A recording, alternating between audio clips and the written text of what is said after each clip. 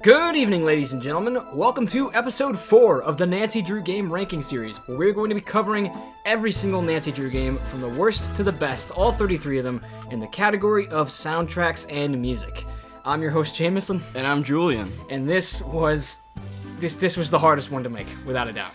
It's a topic that Jamie and I feel very passionately about. Music, it extends to all video games. It's something that I critique and I love so much. And the Nancy Drew game franchise excels in music. Every single track it's just so hard to rank. This is post-production that I'm recording this, but it is super, super important that we give you a quick rundown of the criteria that Julian and I use to rank all the music and soundtracks for this franchise. So above all, music is ranked in 3 major categories. First one is whether or not a soundtrack is tight or loose. A tight soundtrack would be a soundtrack that you cannot mistake for any other game. It's unique, it buys into the cultures and ethnic themes of the game that it's playing for, and it has a sound to it that can't be imitated or mistaken for any other game. Where on the other hand, a loose soundtrack would be a more generic soundtrack for a game. You could mistake it for another game, you could lift it into another game and maybe not even notice, and typically there's nothing so memorable about the melodies or the tones or instruments or anything like that. Moving into the second piece of criteria is whether or not a soundtrack has variation. Some soundtracks will just have, non-stop spooky music, and then, a victory theme or a danger theme, and that's it. Whereas other soundtracks will have quite the bit of musical diversity when it comes to both the kinds of instruments that they use in the tracks, plus the kinds of tones that are conveyed by the music. And then finally, of course, does it sound good? Some of the highest ranking soundtracks on this list got there almost entirely from the goodwill they bought of being extremely fun to listen to or just altogether catchy. Seeing as today is all about the music, this video is not going to have a very visual aspect to it, so we'll probably just have a thumbnail up per game, but there will be a lot of music played on its own. For the first 20 to 25 games on this list, we will play 4 songs from each soundtrack minimum. That means by the end of this video, we will have showcased 150 or more Nancy Drew songs individually, because as we reach the top 15, top 10, and especially top 5, we're going to break that rule and play bonus tracks per game when and as it is necessary. The 4 tracks that will be played per game go in the following order. First, we will have an opener track to introduce the game, when we'll have that title on the screen as we won't always introduce it by name. Next, Julian and I will each pick our favorite song from the game, play it, and talk about it. And then finally, we will play a closer track. As the list progresses, we will have bonus tracks for games between our favorites and the closer, and those will always be something, just an interesting tidbit of information, or something otherwise fun to listen to from the game. A side note that I just wanted to apologize real quick as to how long this list was in production actually. This video took much longer to edit, almost more than twice as long as the last episode, even if it's not the longest one in the series, because I had to edit the commentary in the same pace with the music the whole way through. And occasionally, you make one slight bump and you have to go right back to the beginning and make sure everything's dragged into place, which did happen multiple times. And then finally, I think it cannot be overstated that there are no bad soundtracks in this franchise. Unlike any other category that we've done before, there really isn't a single bad contender. Even whatever we're going to play for number 33, the worst soundtrack on this list, there's still a lot of songs in that game that Julian and I both personally love. We wanted to give a special thanks and credit, of course, to Kevin Manthei, the original composer of the franchise, who I believe did games 1 through 26 soundtrack, then Thomas Regin, who took over with Deadly Device all the way up to Sea of Darkness, and then finally the new crew from Midnight in Salem, which was a bit more diverse bunch, and we will have their credits in the description. 33 games in, and these people have made phenomenally atmospheric soundtracks that we listen to all the time when working, studying, or just trying to relax. You can fight us in the comments whenever you see fit, but I just want to make sure it's absolutely clear. In Julian and I's humble opinion, more so than any other list in this ranking series, there are no bad entries. The list simply goes from good to better to best. Hope everybody enjoys this episode, and also shout out to JCat. Coming in then at number 33, in our personal opinion, the worst soundtrack in the franchise, is still a good one, but all the same, we have game number 28, The Ghost of Thornton Hall. Now, I imagine a lot of people are pretty shocked at that pick, but we have a very good explanation why, and that's because a lot of this game's music, it's not really music, it's more so just ambient background noise, and it's very well fitting, but it's not really music. I can name maybe 1 or 2 melodies from this game. Right, and they're even repeated in a couple of songs. It's just, it's supposed to be It's kind of hard to explain. Julian's favorite track, I believe, went to Dark, which is the title theme of Ghost of Thornton Hall. You hear when you boot it up. Totally. Yeah. So Dark is by far my favorite track in the game, and it's because, while it's kind of like half and half ambience and music, but you get that iconic trombone. You know what I'm talking about. Oh, that's a sinister trombone. It is. It is up to something. Yeah, it's really awesome. It's what you hear when you boot the game up, and it always rings out in my head.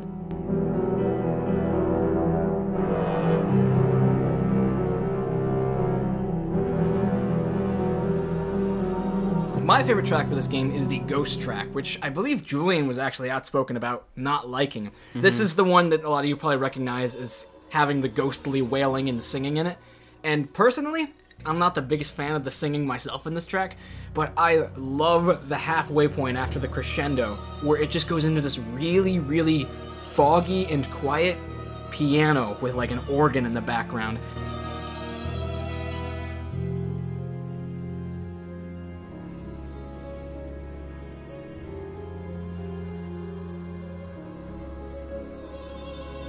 Just a bias alert right here, the organ is my all-time favorite instrument, and I will be showing blatant bias and favoritism to games that incorporate an organ in the soundtrack, so that's something that you should be warned of and aware of, but I just love the little dainty piano in this bit. Yeah, Ghost is a good track. The wailing, can get to be a bit too much for me, but I think it's really good. It's very fitting, at least. And then finally, of course, this is the reason why this game was so hard to hold back. It's because it has one of the more iconic vocal songs in the franchise, and that is Charlotte Thornton's Ladybug song.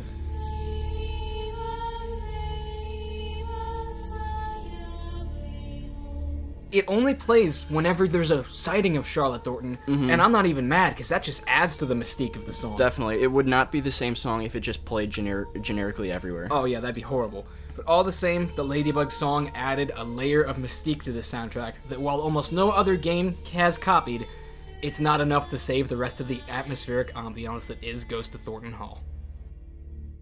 Alright guys, moving on to the 32nd best soundtrack of Nancy Drew games, we have Tomb of the Lost Queen.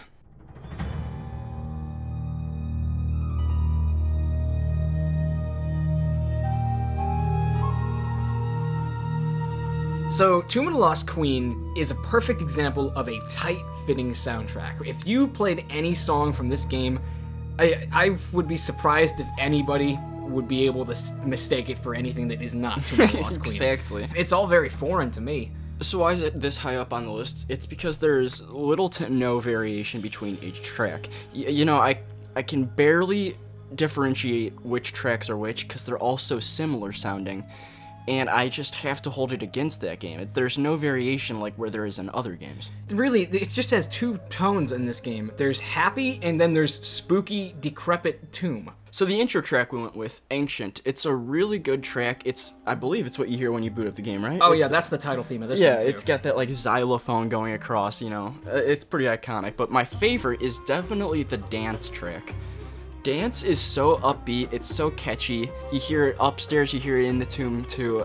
I don't know, it just rings out in my head. Dance it probably can be called the single catchiest track in this game. You get tambourines in here, you just get a bunch of really weird Egyptian percussion instruments, and that's what I like about it.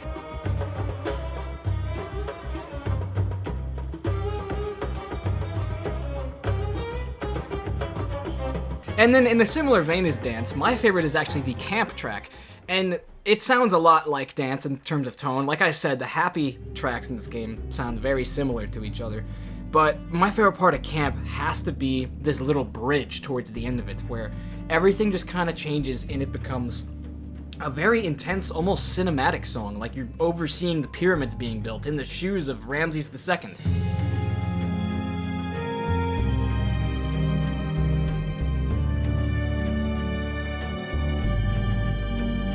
And I always thought that was a very nice musical interlude at the end of a rather upbeat track, so I totally appreciate it for that. Lastly, the bonus track. This is the one that is possibly the most different. Yeah, definitely.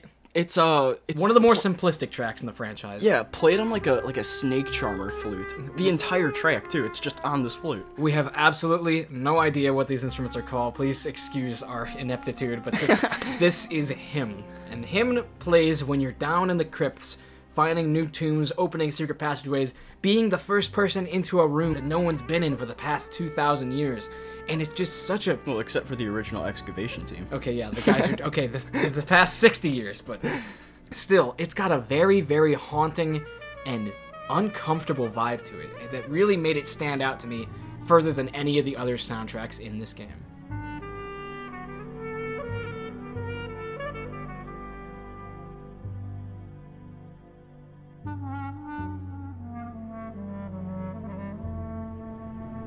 Now on the other side of the spectrum, for game number 31, we have the opposite of a tight-fitting soundtrack. A soundtrack that you could easily mistake for any other game, and that is game number 25, Alibi in Ashes.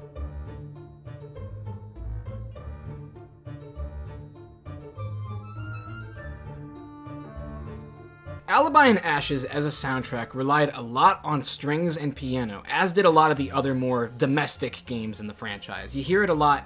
Like we said, games 1, 2, and 3, and a little bit of 8, I'd say, you could all mistake for each other. And this fits into that group, too. There's a lot of plucked string, a lot of violin, a lot of piano, and that's really just about all the palette it does have. Now, I can award it briefly for changing things up just a little bit with some xylophone, and that's seen a lot in my personal favorite track, the Police track. Really, the Police track to me is probably the grooviest in the game. You can only describe the music so much, so I think that the sounds just kind of speak for themselves.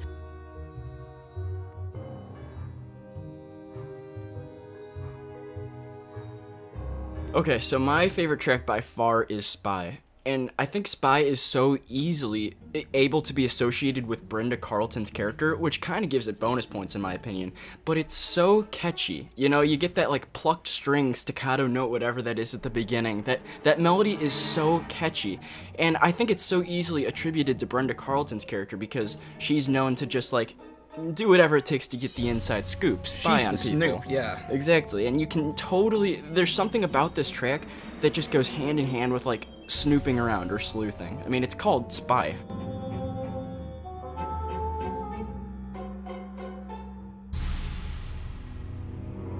So this will be a little bit of a two-part discussion then. The closer for this track will also make a nice segue into number 30 on this list, because part of the reason why I ranked Alibi in Ashes a little low is because this final track we're going to play, the home track of Nancy's House, is a little too similar and easily confused for a track earlier on in the franchise. So without further ado, we'll top off Ashes with this song and segue into game number 30.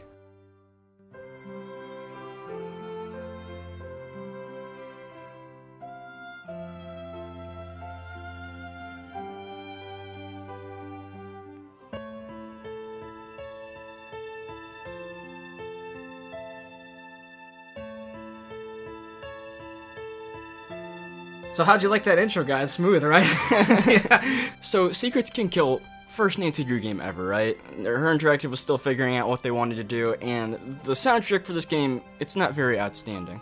But I do have a favorite track, and that's the 50s Diner. That's what it's called. It's what you hear at Maxine's, and it's just... can't even begin to describe it. It's just upbeat, totally fitting with the theme of Maxine's. It's a rock and roll 50s diner. Exactly.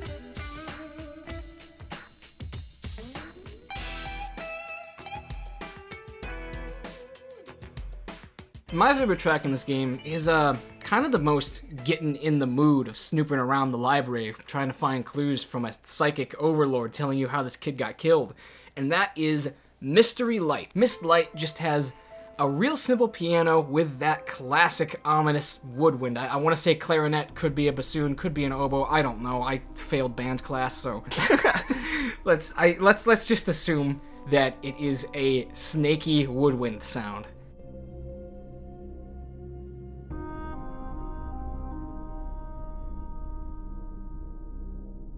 The last bonus track we'll cover for this game is the title theme that you hear in the original Secrets Can Kill, actually, because all the way back then in 1999, or is it 98? It was 98 when this game came out. That's right, 98. We didn't have the iconic Nancy Drew opening on, like, the book loading screen, you know? We had this.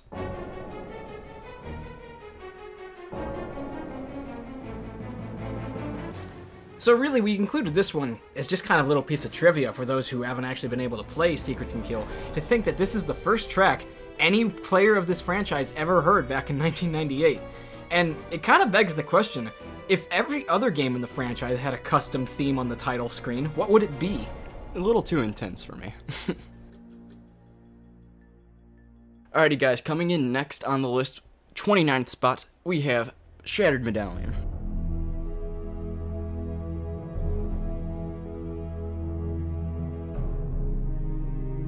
This could be the first time that Shattered Medallion has escaped the 30s. Yeah, honestly, it could. And not by a very big margin. It's so high up here is because there's really nothing special about it. There's a couple bangers here and there that we'll cover, but like, nothing outstanding. Yeah, so we'll make quick work of this one. Julian, actually, you know, there was a discussion in our Discord lately that Shattered Medallion, despite all of its other flaws, does have a pretty decent soundtrack. It's pretty good. I know my track by far is Tranquility, and I think it goes hand in hand so well with New Zealand, where, you know, the game actually takes place. You hear Tranquility outside the Doubtful Sound, like, that's right. You hear it out there when you're in, like, the meadows and everything, pretty much anywhere there's open green scenery, and it's so pretty, guys. I could go to sleep listening to this music. I definitely study to it. Like, it's definitely the part of the game that I like the most.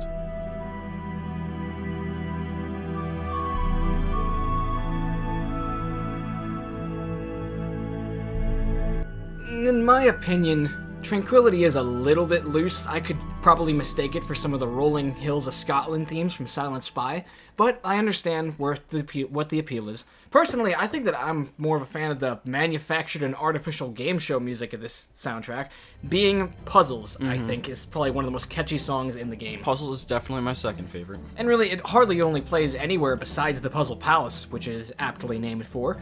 But I think it's just a nice, slow, steady beat, super casual, bringing back that xylophone. They did a lot with xylophone in this franchise. I never realized that till I sat down to make this list. But Puzzles totally has its place as one of the better tracks in this game.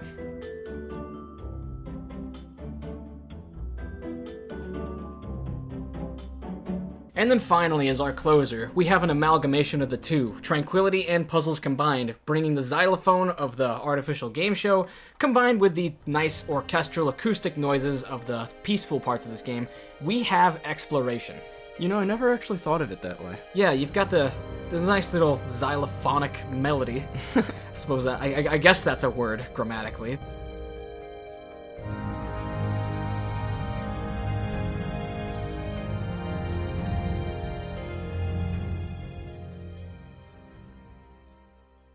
Coming up next at number 28, we have what is probably without a doubt the most cinematic Nancy Drew soundtrack, and also longest, and that's not necessarily a good thing.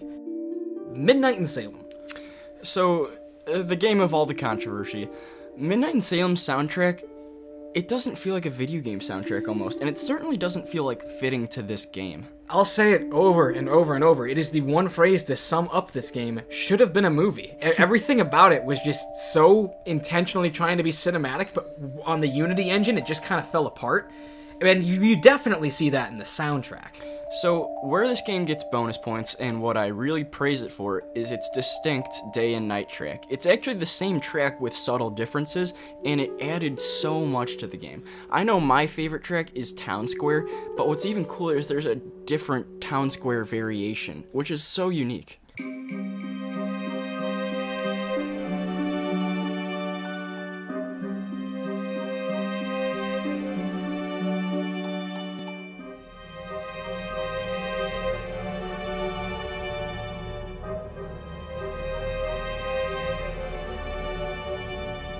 In the same vein, we introed with the night version of Puzzles, which I personally think is a much better version of the Puzzles track. When you play in the daytime and you try to solve a puzzle in this game, you will hear this.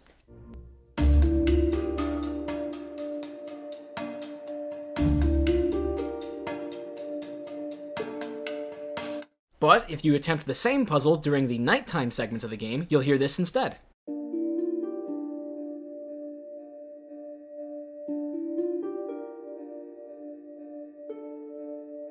There's some very subtle differences in which instruments they take away from each track. You know, they're the same track, but I just think that's interesting. I'm glad that they did that. Now, there is more things to critique about Midnight in Salem than just the way that the music sounds. They kind of changed the whole sound structure of the franchise, and really, we could expect the rest of the soundtracks to be like this going on, if Game 34, ever happens. So that is that instead of tracks kind of playing by, I guess, a random number generator or something, where you wander around and then there's like a pool of which track is going to play. Sometimes there's just silence. In this game, there is always a song playing per location. Like I didn't like that. Yeah, the town square track will always play in the town square, and if it's night, it'll just play the night version. The courthouse track will always play in the courthouse. The forest track will always play in the forest. Whenever you do a puzzle, it will be the puzzle track. Doesn't matter if you're solving a great big cipher wheel at the end of the game, or if you're just piecing together a torn up note, that is the music you will hear. And really, I feel like there were some upsides to this, because, again, you got my favorite track in the game, Luminous Infusions. So that I think was a great way of building atmosphere into the soundtrack, which is that Lauren Holt's little tea shop, an apothecary, she has this groovy soundtrack playing. It's much different from everything else in this game, and it's also a great segue into something I want to get into in a minute called diegetic and non-diegetic music.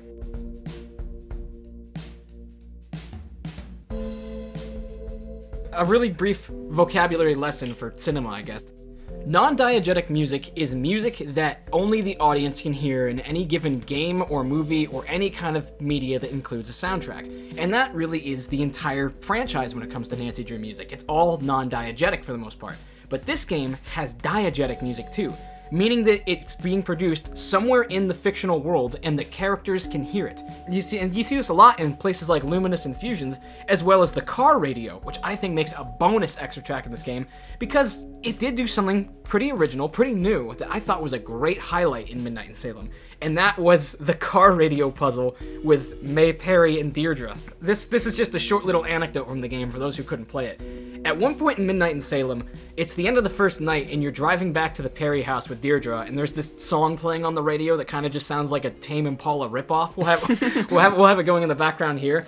And Nancy says, "Oh, I like this song," and Deirdre's just like, "Really? I don't know. They kind of fell off after they changed their bassist." And Julian just wasn't paying attention. And then when you get into the house, May, who's being antisocial, is listening to the same song. And you go up there and say, "Hey, I like this song." May goes, "Really? You listen to these guys?" And Nancy has the choice to say, "Yeah, but they kind of fell off since they changed their bassist, or ever since they changed their drummer." And if you get it wrong, then May doesn't trust you as much, but if you get it right, she starts to warm up to you. And I thought that was a great way of using the soundtrack of a game to bond and try to gain the trust of another character. If they keep on building on premises like that in any more games they make, I would be super happy to see that. That was a really impressive part of the game to me, and I'm glad they threw that in. The whole diegetic music part, I think it's something to expand upon in future games, and if we get similar puzzles like that, then that'd be kind of cool, because it's kind of making the player be more alert. Well, anyways, I'm sure you guys have had enough Midnight in Salem then. I know that we covered a little bit more of that than we're used to for any of these soundtracks, but there was a lot to be said about this very controversial game. So now, moving to a less controversial game, but all the more very controversial pick on this list, and we have the receipts. We're going to justify this one.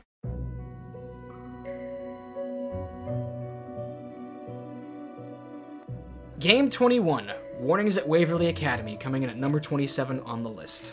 Now, a lot of people, I presume, are shocked at that. We can elaborate why, but first we have to get into some of the more amazing tracks this game has produced. This game has like 4 tracks that are all A+, and we're going to cover them all back to back right now. So the first one that you heard at the beginning, that was the Black Cat theme, which I think is just a perfect, ominous, chilling kind of song in this game. And next up, I want to cover Waverly. Waverly is just the perfect idol music. It's got just this dainty and almost preppy feel to it, perfect for the school that we're at in this environment. And at the same time, it's just got a nice little steady climb and then goes back down. It's nothing spectacular, but perfectly ambient. You could loop this track and I would never notice and end up listening to it for hours.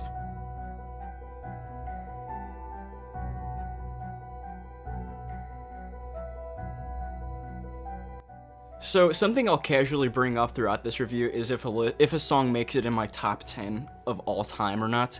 For individual tracks, of course. Storm is definitely in my top 10. It is so beautiful. It's like a minute-long track, maybe a little bit more, but when you listen to it, it feels like an entire story or play. It's going on while you're listening to this. It's so intense, it gradually becomes more intense, like a storm. It's such a slow burn, I love it. Yeah, it's beautiful.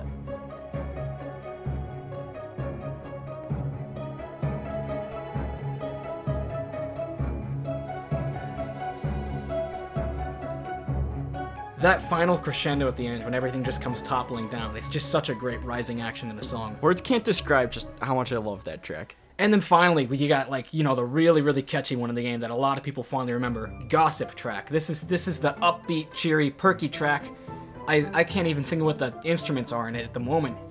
This is the music of making snacks, working snack shop duty, and overhearing everyone talking about, is he stealing people's boyfriends and stuff like that. And really, I think Gossip is easily one of the catchier tracks in the franchise. There's a couple that are similar tone-wise, and like Deadly Device, I think, but still, it's super cool.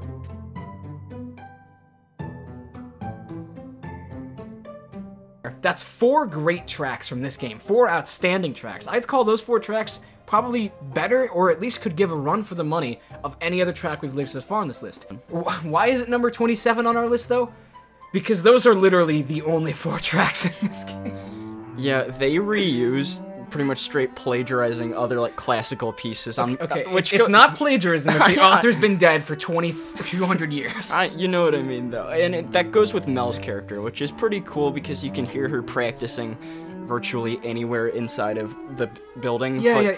It gets reused so much, and it's not original pieces either. So really, there's one other original score track that we didn't cover. That's Hollowell. Hollowell's nothing really to write home about, so I'm not gonna cover it here.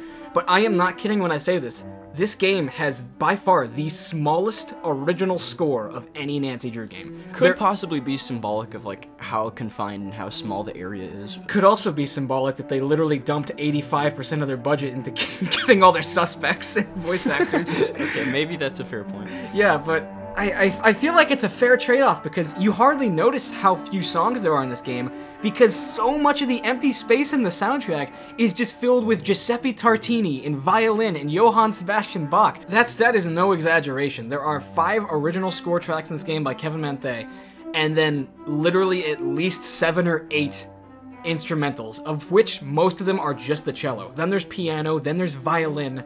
And they're all in like 15-20 second bursts, and a lot of them repeat consecutively, and yeah, I don't know. For that, as great as the original pieces of this game are, there's not enough of them. Exactly. It's really weird. I didn't notice it until I sat down and listened to the soundtrack. It's about 8 minutes at most of original score, and then 16 minutes of cello. But listen to Storm, though, because that one's good. Yeah. Alright, coming up now at number 26, we have a tight-fitting soundtrack, but a little short and lackluster, and that is The Creature of Kapu Cave.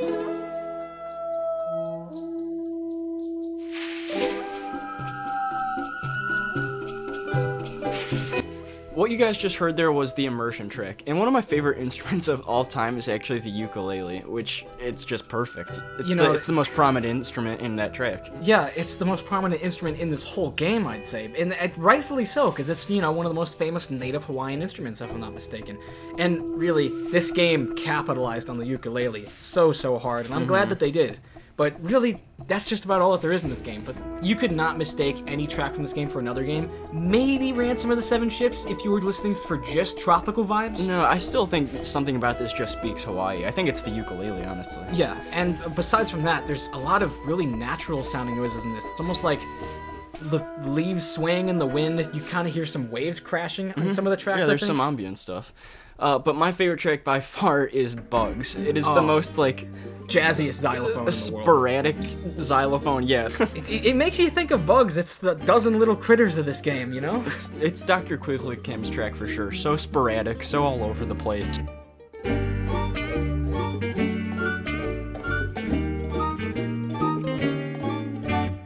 And then there's also a lot more chill tracks in this game too. We're gonna burn right through this soundtrack because it is a little bit short and a lot of the sounds are very similar, but you gotta love the nice, peaceful Hawaiian vacation vibes of Aloha.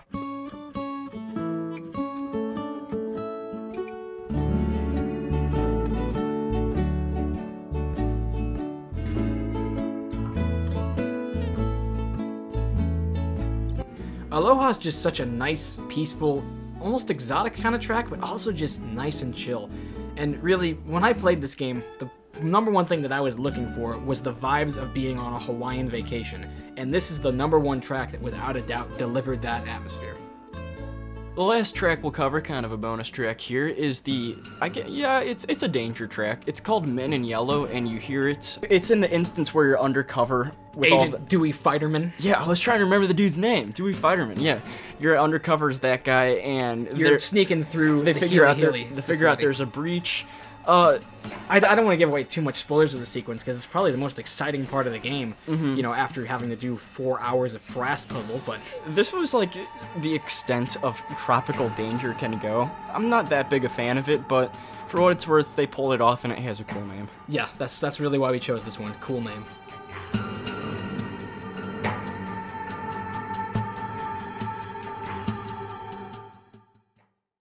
Coming up next, this one is a great soundtrack, but there's one mortal sin that this game made in the soundtrack that we had to hold it back for. One of my personal favorite sounds of the entire franchise, The Phantom of Venice for number 25.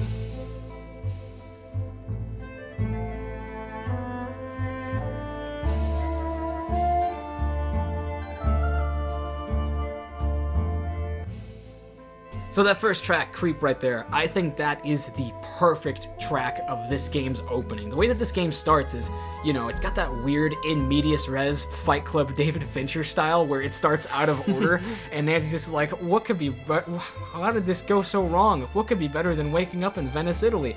And then the game, most of the time, it can be a different track sometimes too, but it begins with just Nancy waking up in her bed as that iconic climb begins with the Creep track. Don't even ask me why it's called Creep. I don't know. There's a lot of weird titles for the tracks in this game. I assume that they have to do something with Carnival traditions, but I think that it's such a nice acoustic sound to it. My favorite track is called Tourist. I'm gonna go out on a limb and say it's definitely the most iconic track of this game.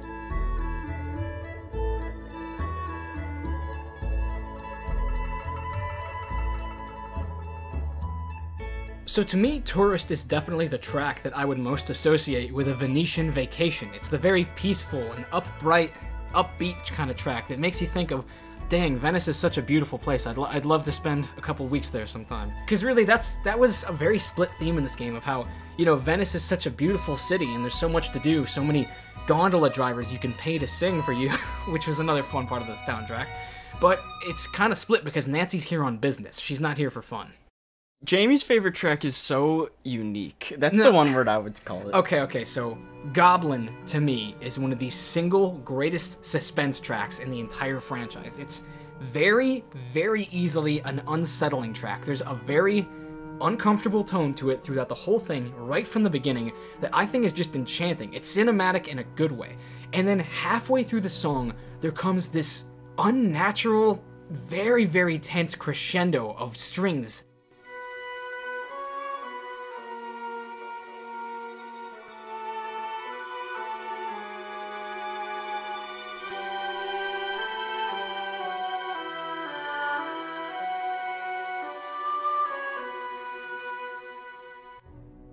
There's a very, very intense crescendo of strings in the middle part of this track that is just so intense. It's the sound of like making a grim realization or something of the sort.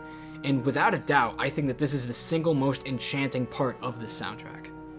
It's interesting that he thinks that because I don't. Yeah, I guess that speaks to the game, like how wide of a variety its music is and everything, which, you know, bonus points to. It's pretty cool. Yeah, it's definitely, to me, a very, very particularly intense soundtrack without being super fast-paced.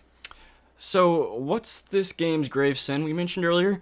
Well, it's reuse of a danger track, all the way from case number 3. Now, don't ask me how this happened. If I had to guess, they probably made the game, and then post-production they were like, holy crap, we forgot to tell Kevin to make us a danger track. What are we gonna do? We forgot to sign him on for one of those. And so the developers probably just thought, well, we have a danger track for every game. Just pick whichever one is, you know, the most cookie cutter and throw it into this one. And it didn't work. It didn't work at all. They literally... It's laughable. They lifted right from Message in a Haunted Mansion the danger track. And the most shameful thing is that it starts with a fade in. It's not even like... That's the only distinguishing difference between this and the danger from Message in a Haunted Mansion. When you're in the final timed puzzle of this game in the ending, it's so off-putting to just hear the Message in a Haunted Mansion soundtrack in Venice. Mm-hmm. And so that... And I feel like a large percentage of players can make that realization too. Yeah. If you've played Message in a Haunted Mansion and then play this game, it won't slip by you. It juts out like a sore thumb. There's no way you're not gonna recognize this track. It's a little immersion breaking too. Yeah, definitely. We gotta make sure that we call our shots here. Phantom of Venice is definitely lower on the list than I'd like it to be, just because of that lazy mistake on Herinteractive's part. Coming in at number 24 on our list, we have case number 2, Stay Tuned for Danger, and the origin of the iconic Nancy Drew anthem we all know and love.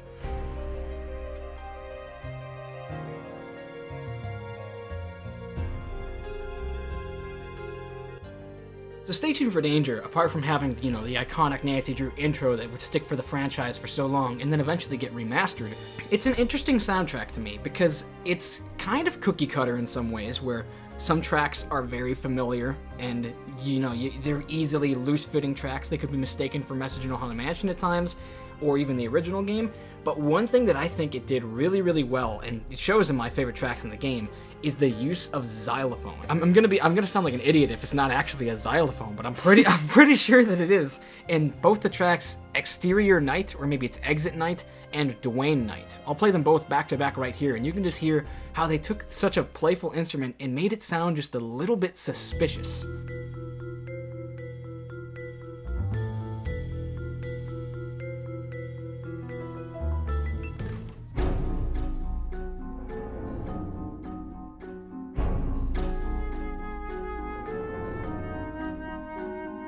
My favorite track in this game is probably, yeah, it's the stage track. It's where you hear on the stage.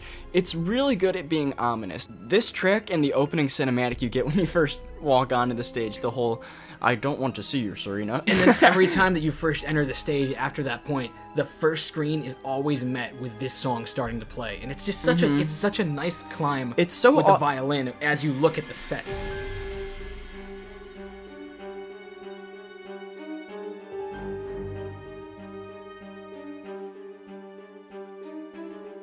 It's so automatic, and not many modern games are like this, but it's like crossing an imaginary line when you enter the doorway. It's just this song plays, and not many cases I don't think are like that today, at least. But there's something about that element that I think adds to this game, is that there's something more to this stage. And then finally, for the bonus track of this game and our closer, I feel like you can't cover the Stay Tuned for Danger soundtrack without overlooking Lobby Day, or as most of you fondly or unfondly remember it as, the elevator music.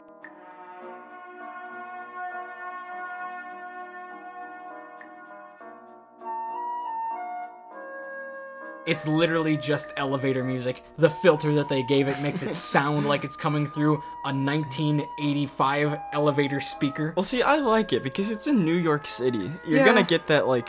I see, that's the thing, it's a split track, because it is a very lazy track, but it's supposed to be. It's supposed to be just in the Big Apple, all sorts of hustle and bustle going on in New York City, and then you just walk into the lobby of this nice studio, and they've got just, you know, royalty-free elevator music playing. The reason it gets huge bonus points is because it has the original Nancy Drew song that they kept with all the games after. I don't know if it was originally intended for this, if Kevin was like, yeah, this is good for Stay Tuned for Danger, or if he was like, no, this is going to be the song, ladies and gentlemen. I think it was made with the intention of being that song, because that intro track we played for this game, STFD, that's the anthem of Stay Tuned for Danger, but make no mistake, the iconic Nancy Drew, da-na-na-na-na-na-na-na, that is the song of the franchise.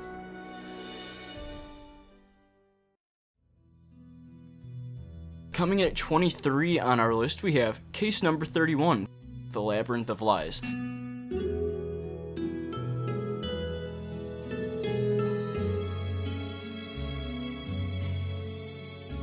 While the ukulele is the instrument for Creature Capu Cave, the Spanish guitar is the instrument for this game.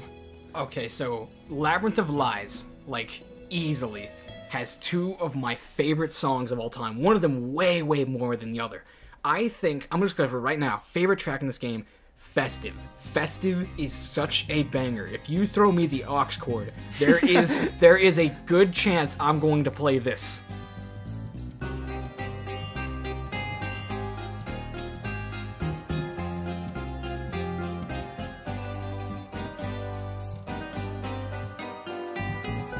It's got such a playful, catchy beat.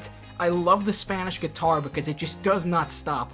It kind of sounds like it's lifted out of a Greek Scooby-Doo movie. I don't know, it really does just sound almost cartoonish in how catchy it is, but also so fitting to the theme. I would easily call this track a 10 out of 10. It is perfect. If anything, I wish it was longer.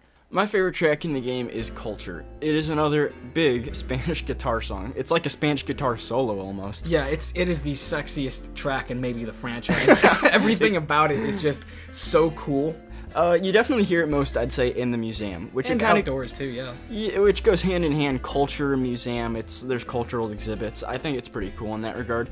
But the Spanish guitar just speaks to me. It's so good. This song makes me want to eat olives and feta cheese all day. That's how Greek it is.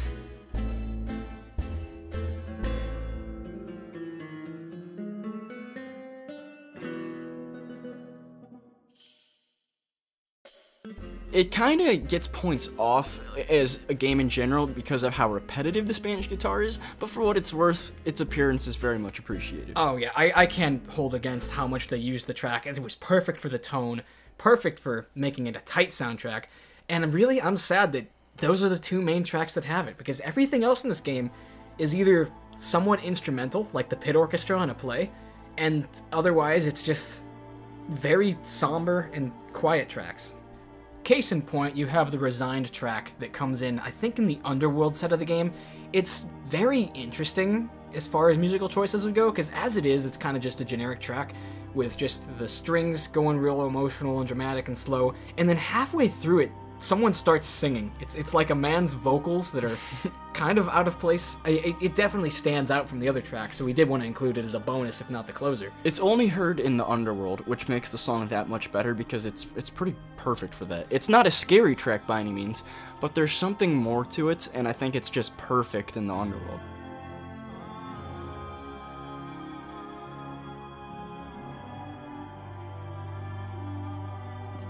Overall, Labyrinth of Lies, one of my favorite songs of all time it has in the festive track, but apart from that, the rest of it just kind of falls into place, and it's not enough to move it so far up on the list.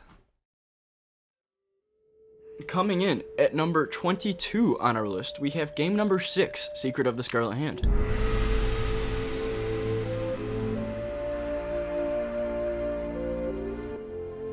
So Scarlet Hand, the alternate museum game, actually managed to beat Labyrinth of Lies by 1 point, and I think that's for having a more creative soundtrack. Definitely, it's a lot more creative. And we get another song here coming in at Julian's top 10. I am in love with the Exotic track.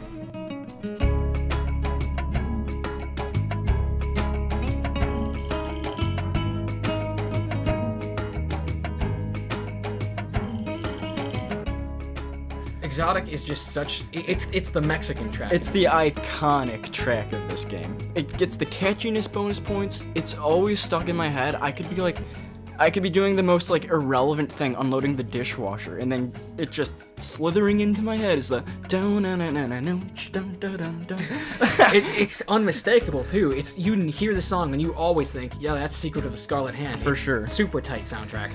But then there's also so much variety in this game too. Monolith is my favorite. It's the gardens area, right? Yeah. Monolith is this really interesting climb of a track that really is well associated with the first time seeing the monolith, the massive pillar of stone that they've excavated out of a cave near Palenque.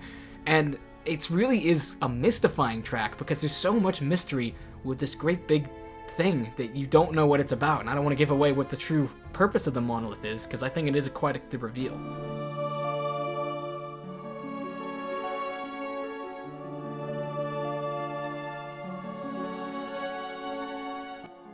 Yeah, I always associate Monolith with the garden area, but there's also something mysterious about it, especially at the end. It just gets gradually a little louder and louder, and then you get like a big cymbals clash at the end of it, and it's just a perfect way to wrap up that mysterious track. And then finally, as our bonus for Secret of the Scarlet Hand, we have the third variety of tracks in this game, which is admittedly a very, very strange choice, but I dig it, is the Pakal track, or the Dark track, where I guess the developers decided, hey Kevin, we need you to recreate Mayan chanting. I don't know how they attacked them with that, but really, these tracks are very, very creepy, very unsettling. They have abstract chanting and, you know, just vocals going on in the background, all sorts of just almost growling noises. It's the weirdest thing to try to explain. I know, because it's this. Keep in mind, the Mayan civilization was gone way before anyone had ever been to the area. They up and disappeared. I think you probably hear it most in like level 2, level 3 of the pyramid, right? Yeah, the more you explore. In the gardens too sometimes, but it's totally the music getting wrapped up in the museum's culture and what's going on with the Mayan mysteries. It does that so well. It's such a good game for music.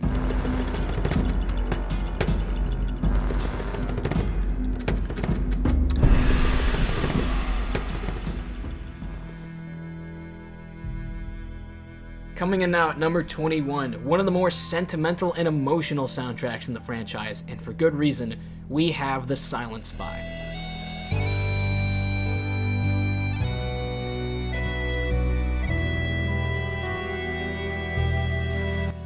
So it's interesting that you go with sentimental and emotional when there's two extremely different sides of music to this game. There's the super intense upbeat spy music, which I like, and then there's the more emotional Kate Drew piano pieces, which I love. Like, it's better and best, you know? If you haven't picked up by now, there's usually a key instrument, or a lot of the times there is associated with each game. For this, it is absolutely the bagpipes, given that it takes place in Scotland. That opening track you just heard, Traditions, is so pretty, especially when the bagpipes come in halfway. It just makes me think of Scotland scenery. It's all green, it's the beautiful meadows, similar to how like Loch Lomond is like that and everything. I am personally more of a fan of the kooky, upbeat, intense spy music, and that, I think, is perfect in stealth.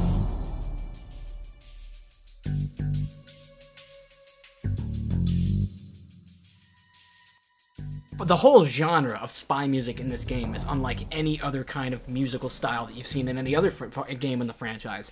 And I really like this one because it's the slow start. It's very, very tame at the beginning with this, it's all just percussion. You know, there's the cymbal chatter and everything, and then just the electric dun-dun.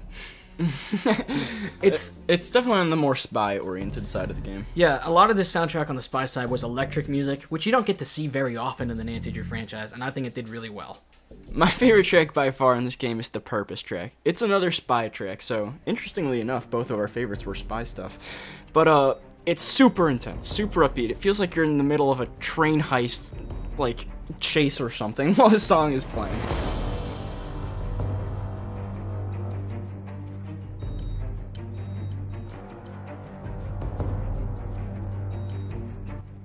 All the tracks in this game are difficult to describe because, again, a lot of them are electric, so who knows what kind of instrument it's supposed to be. But apart from the spy tracks, which really do add to the vibes of this game, even if I'm not the biggest fan of those vibes, you have to give it to the bonus track here, Kate. So I think this is what this game is probably best remembered for when it comes to music. Totally, and it even adds that there's an entire puzzle revolved around the song, making it that much more cool. So in this game, of course, it deals a lot with Nancy's mom and her flashbacks, and we always see Nancy's mom playing the piano or teaching Nancy to play in her little piano lessons. And this is the theme of Nancy's mother. No one can forget it. Once you hear it, it's etched into your mind. After I beat the game and we get that little conversation between Nancy and Carson, Carson's talking about the piano. I think they're like replaying the song or something. Yeah, and they're finally having a discussion about their mom. And oh my gosh. That to me is why I call this one of the more sentimental soundtracks. I couldn't give a damn about like it's such the bagpipes or even some of the spy music. It's and all about the Kate track. Like, focusing a tad less on the music, it's just so cool that, as for the puzzle, there's, like, a part that's designated to Nancy, and a part that's designated to Carson, and then to Kate. It's just, it makes the track so much more emotional, and that's what it is. It's a beautiful track.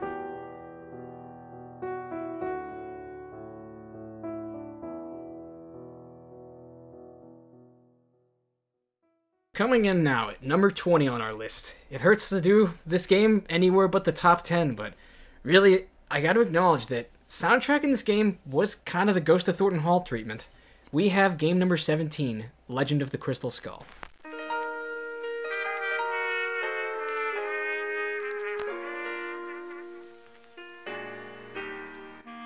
It's an excellent music game. I like it more than Jamie does because I don't know what's up with Jamie, but he just doesn't like it as much. No, I love the soundtrack, but you got to acknowledge that a lot of it is just strange ambiance and chatter noises. It's a strange game, dude. It's the black sheep of the franchise. Okay, so be it, but still.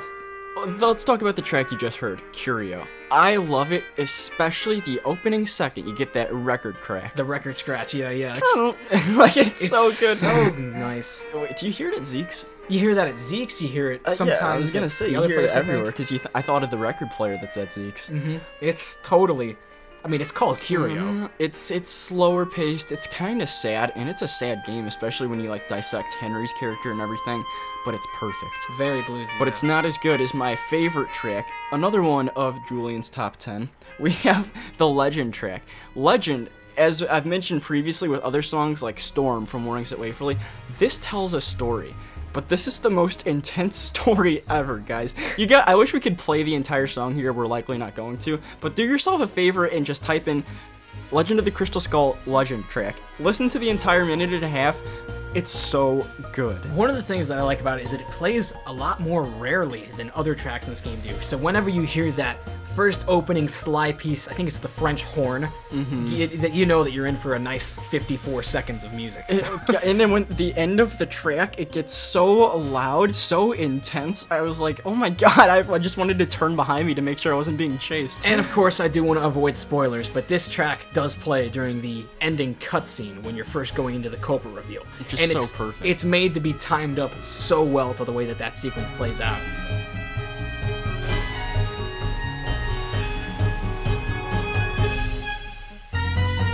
Now, next, my favorite track in this game, I gotta go with Bruno.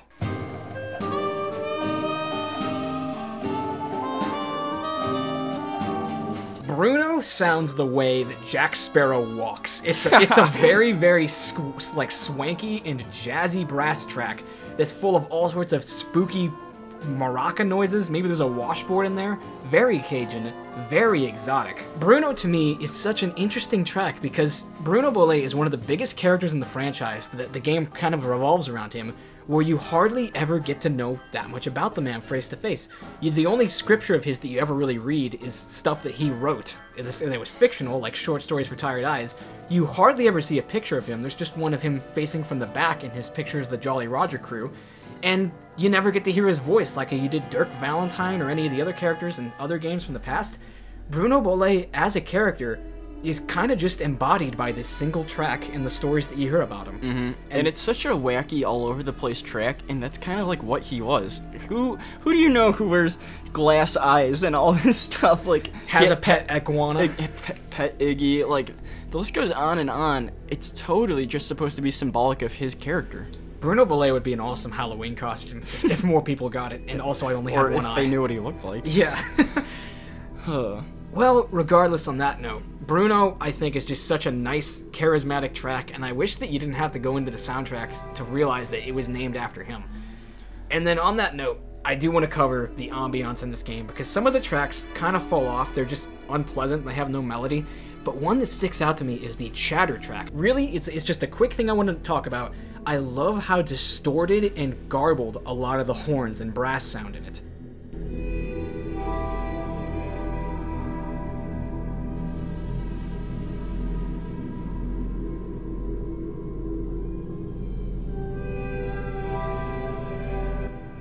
It's not really a melody, but it's just such a haunting noise. I associate it the most with Renee's room. The hoodoo stuff that's going on, hoodoo, voodoo, whatever it's called. Yeah. It's just so naturally spooky. And it starts off with that French horn. It dissolves into something like, it's like how a nightmare would sound. Exactly. It sounds like a rainy fever dream of a track. Exactly. And then finally, for our closer for this game, we gotta cover one of the upbeat tracks. I think we're gonna cover Bayou. These only play on Bess's side of the game, so you don't get to hear them too much when you're messing around the Bollet estate. But they're nice, they're upbeat, they're fast, and they kind of cover the more Zydeco, kind of jazzy New Orleans vibe, so they totally deserve some recognition.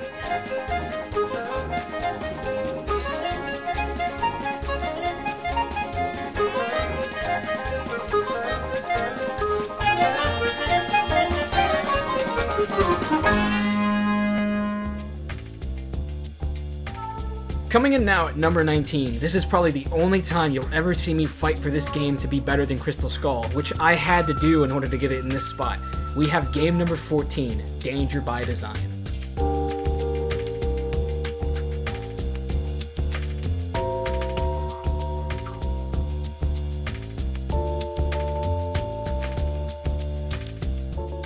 So this opening track was almost my favorite, but I thought it'd make such a nice intro.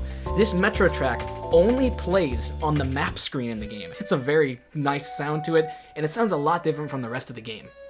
So, my favorite track, by far, is Moulin. You guys will all recognize it as one of the most iconic melodies in all of Nancy Drew music history. Like, it's just so good, guys. You get the... I don't know these instruments. Accordion. It's very... Oh, that's it. It's very big on accordion in It's this the game. accordion, that's it.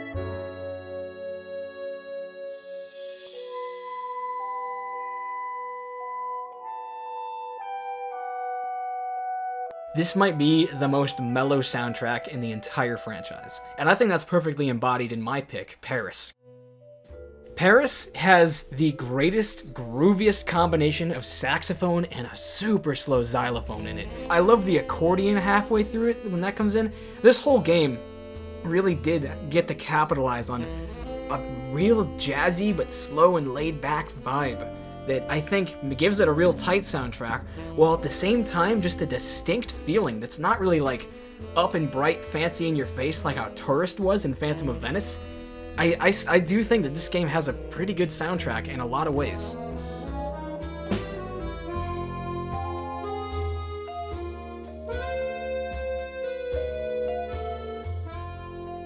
Bonus track, we have... It's very interesting, the fight track, for a very interesting ending. So I think this might be the first track in this list so far that is a fight track that we think was, you know, really good. And by fight track, I also mean danger track, more or less. I think it's got a really nice climb in the middle. The bongos in this track really sell it. They just have such a real intense beat. The climb that they contribute to is great. Right, there's something like tribal about it. Yeah. It's a primal track. This is that's the word, yeah. Taping your hands up and getting ready to throw down. And you know, even though the actual sequence it plays in is slightly ridiculous, I like the track on its own. Yeah, it's a good standalone. Regardless, I think that Danger by Design is a very, you know, despite all the things I've said about it in the past, how mean I can be to this game, soundtrack is up there. It's so good to me. I agree. Alrighty guys, coming in at 18 on our list, we have case number 22, Trail of the Twister.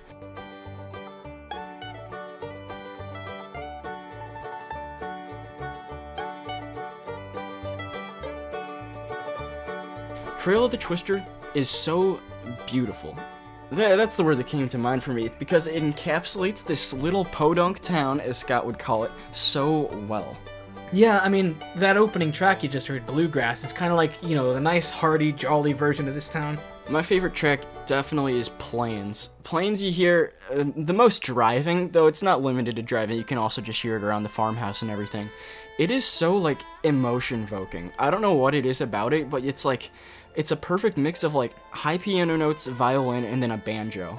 Which is just, like, those three come together, it makes this beautiful track. Yeah, it's got the southern twang to it for sure, and it's totally also pretty relatable music for driving through Ohio cornfields, which is what we've played it for.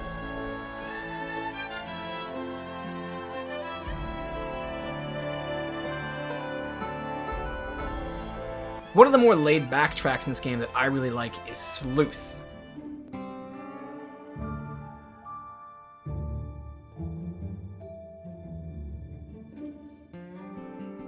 I love the twang of the banjo in this track and just how laid back it is at the same time. It really is, to me, the perfect lazy day living on the ranch with the Storm Chasers kind of track, or the farm, whatever it is that they're on, the Canute farmhouse. And then finally, I wanted to cover one of the more intense tracks in this game, because this game has like 3 or 4 bona fide danger tracks, really, because a lot of the game is storm chasing, and that gets to be pretty intense. And so the one that I decided to go with is the storm track, mainly because of the trombone that just absolutely goes off after the intro. I can figure it too, it's so iconic. Yeah, it's the biggest trombonage that you'll see in the franchise.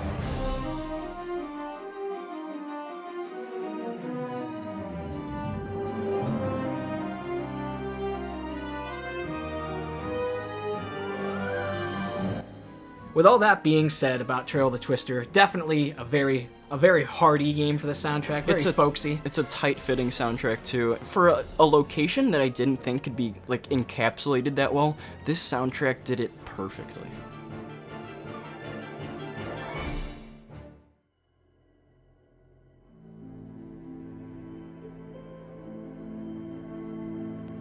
Coming in at number 17 on our list of the best Nancy Drew music of all time, we have case number 19, The Hauntings of Castle Malloy. Now, I know that some people are going to get up in arms about this, because I've seen a lot of people go to war and say that this is their single favorite soundtrack game, and I totally see where they're coming from. So this game has a monopoly over the bagpipes that Silent Spy could never aspire to have, and I really admire that for one thing. You hear it in that opening track, Grand, as it begins to develop more.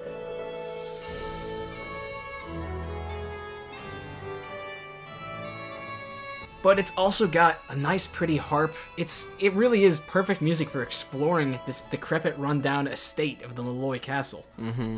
It's so, I mean, I like how dramatically it shifts. It's so quiet with that little plucked harpsichord and everything. Yes. And the transition to the loud and booming bagpipes, it's so good. Such a dramatic soundtrack, yeah. But my favorite track is definitely Fiona. Fiona is the overarching melody heard in other soundtracks of this game too, which is kind of why it takes points off, is because Fiona is too good that other soundtracks just copy it. It's a musical motif, to be sure. Like, that was totally on purpose, but it does get reused more than a few times. It's so scary. It's perfectly spooky, which is just, it goes hand in hand with the castle so well. It could possibly make Julian's top 10 favorite tracks. I'm not sure. That's something I haven't thought about. But it's so good, guys. And its melody is famous.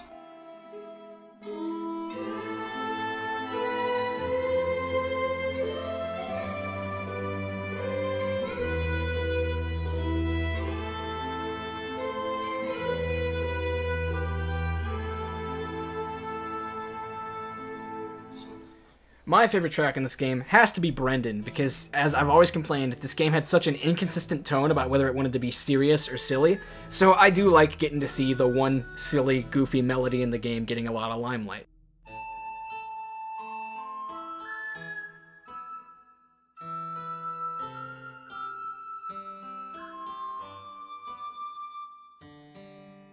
It's got a real kooky whistle to it. It's kind of clumsy in its beat and the rhythm, and I like that. It sounds real disheveled. It's again, Scooby-Doo kind of music, if you ask me. And I know that some of you guys probably just hate how we reduce some of these beautiful soundtracks to Scooby-Doo music, but that's a compliment. You had better believe it.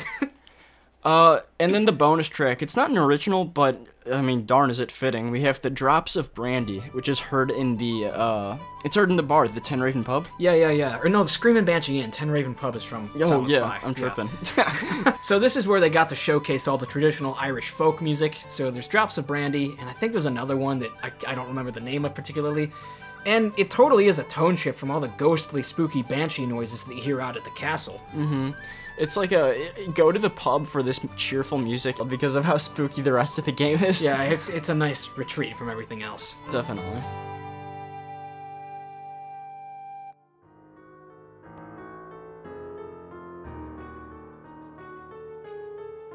Coming in now at number 16 on this list, we have the final of the first 3 franchise games, and that is Message in a Haunted Mansion.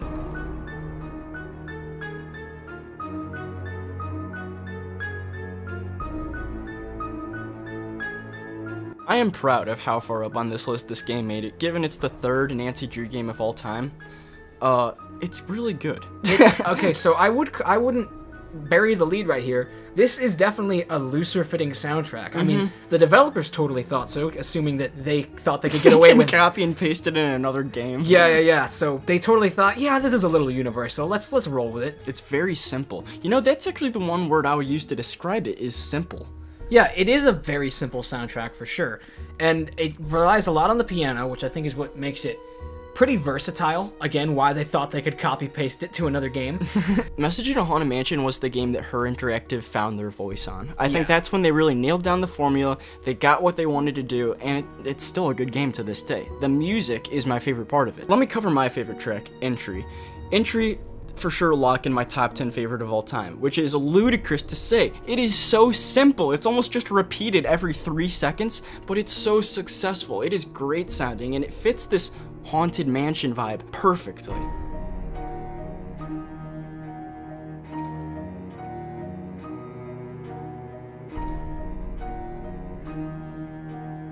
You know why I think it's such a great track? Is because, well, it's looped, right? Like every 10 seconds or something, making it like I can see the people typing away. There's no effort that went into this soundtrack. It's not good. But yeah. Listen, okay? I think it's great because there's so many hauntings, very subtle hauntings that happen. And this is the music that's played the most wherever you're walking. And to just see a shadow slip by in the mirror, or to hear Nancy, whatever it is, whatever small silly haunting it is, coupled with this music, it's why this game still holds up to this day. My personal favorite track is probably the Chinese one, and I think that kind of deserves a shout out as being pretty much the only Chinese influenced musical track in the franchise. And like, make no mistake, there's a big difference between the music of Shadow at the Water's Edge and Chinese music. Oh, that's Japanese. Some people would just kind of lump some oriental themes together, but really the Chinese tracks in this game, just the single Chinese track, has this, I believe it's called the pan flute or pan whistle. It comes in halfway through the song. This is the music in Nancy's room, the Chinese-themed room. And I think it's such an enchanting woodwind sound that you don't get anywhere else in the franchise.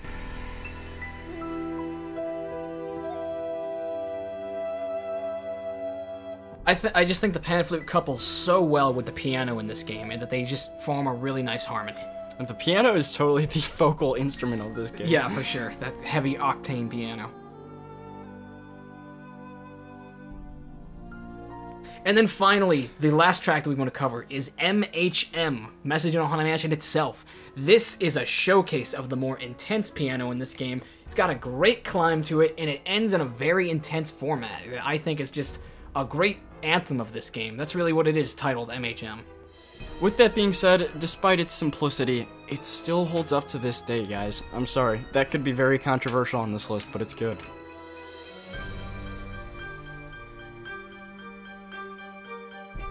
Coming in now at number 15 on this list, we have what I think I can say is the folksiest soundtrack in the entire franchise, and that is The Secret of Shadow Ranch. Oh, it's so good, so iconic.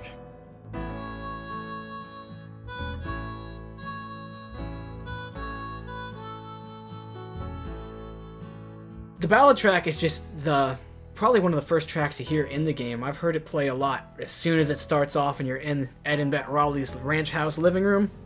And it's definitely just one of the cozy, comfortable tracks that makes you think of, no phantom horse can get me in here, I'm nice and safe inside. My favorite track by far is Francis. If you guys couldn't tell by now, I'm a sucker for like strong melodies.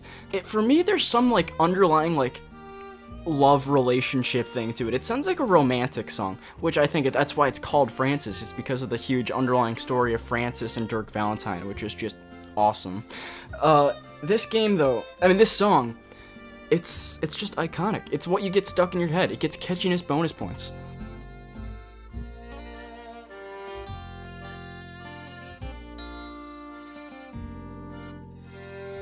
Now, one of my other favorites, and this one is quite reminiscent of the Sleuth track from Trail of the Twister, we have Sleuth from Secret of Shadow Ranch. Now, this one begins with a very almost jarring set of strings at the beginning. It's difficult to describe. Then there's a bit of harmonica that comes in there to relieve you from the intensity of those strings, and then it goes right back into this vibe of just being very sudden in its stops and intensity.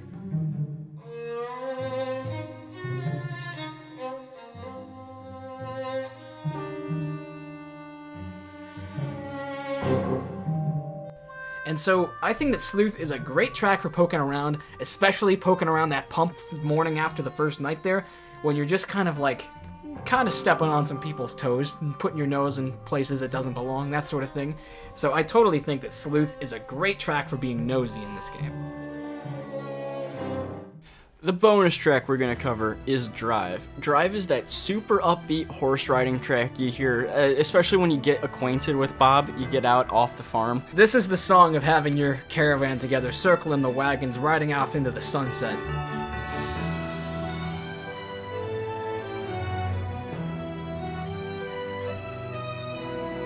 It really is the triumphant track. Triumphant, that's the word for it. Yeah. Drive is definitely one of the more intense tracks that still keeps a nice upbeat tone to it. But these tracks are really just things that you hear when you're helping out around the ranch for the most part, and there's still a lot to be had in this game from going outside. So briefly, as some alternate bonus tracks, I'd like to cover the desert one, which is just some real kooky, abstract, intense electric guitar that you hear when you're way out in the desert. And then of course the lands track, which is a really beautiful instance of Native American influence in the soundtrack.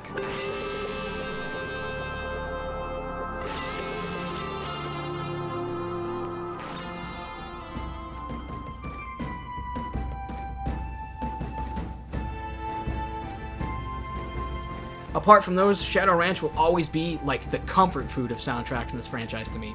There's nothing that feels so friendly and folksy and like home as the Shadow Ranch soundtrack.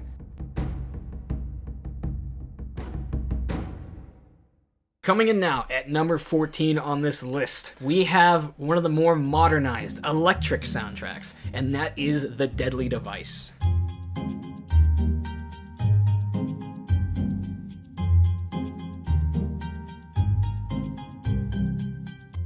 People probably know I'm extremely biased towards this game. It's one of my all-time favorites.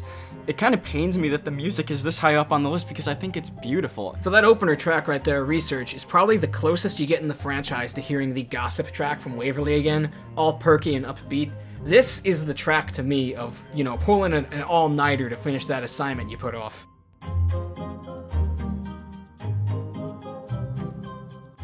I love that tambourine backbeat going on, and then like the electric piano melody that starts to go on. It's such a nice combination of those two, because again, this soundtrack really did seem to experiment a lot with more unconventional electronic instruments. My favorite track, the one Jamie coincidentally hates, is Discovery. Discovery is great, similar to Storm all the way back in Mornings at Waverly. It tells a coherent story while progressively getting louder and louder. It's such a natural crescendo, and I love its use of maracas to start it off. It's all so much fun. It sounds to me just like an unholy amalgamation of just electric music, maracas, and it gives me the impression of like a train shuffle, like a train shuffling along. There's like a train, like, no, it's not a train whistle, but there's some sort of weird thing in there. Dun dun dun dun dun dun dun dun dun dun.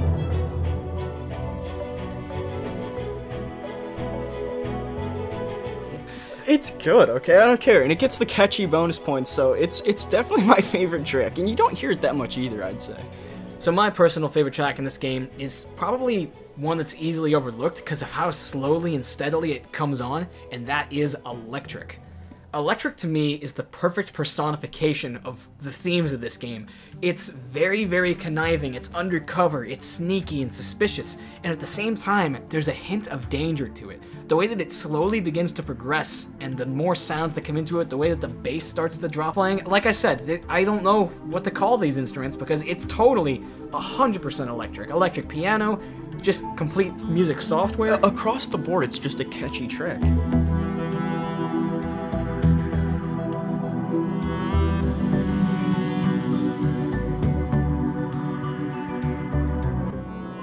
It's just a catchy game. This one not so much though, but it is so relevant and like it's so evoking.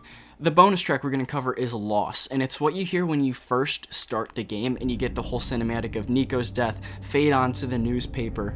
Really, the Loss track is one of the best, you know, uses of emotion in a soundtrack. It's like, yeah, it's really powerful violin that just makes you want to tear up when you listen to it. You can tell, stand alone, something really sad is going on. The cello at the beginning is, you know, a mopey kind of even steady start. I could take it or leave it, but when it reaches that swelling point where all the strings come in, that's what really gets you in the soundtrack. It's definitely different from every other track in the game, but it serves a different purpose, so I think it's super cool.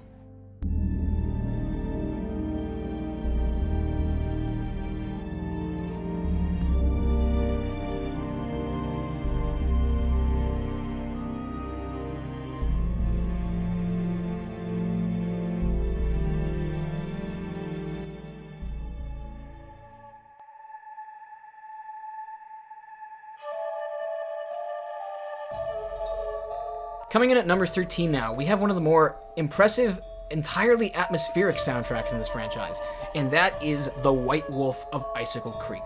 The big takeaway from this game is that it's a very, very tight soundtrack. You could not mistake a single track from this game for anything else, but that doesn't mean all of it is so good. A lot of it is cold ambiance. Cold is the word of the day when it comes to this game. Harkening back all the way to Tomb of the Lost Queen, it's kind of like there's no variation between the tracks. There are the instruments. Yeah, you know, it's all reused stuff, but the reason it is significantly higher on this list, it almost made top 10, we were debating it, is because each track is great.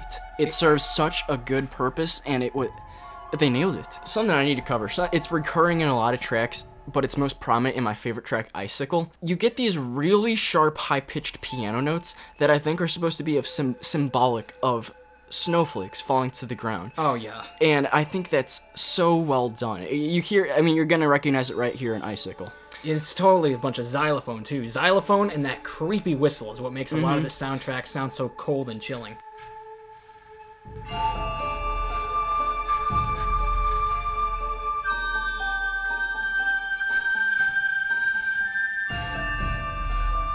It's so good. Even the relatively warm-sounding tracks like Crackle, which is my personal favorite, you got to acknowledge that it's still got those same two instruments that make you feel like, yeah, you're warm.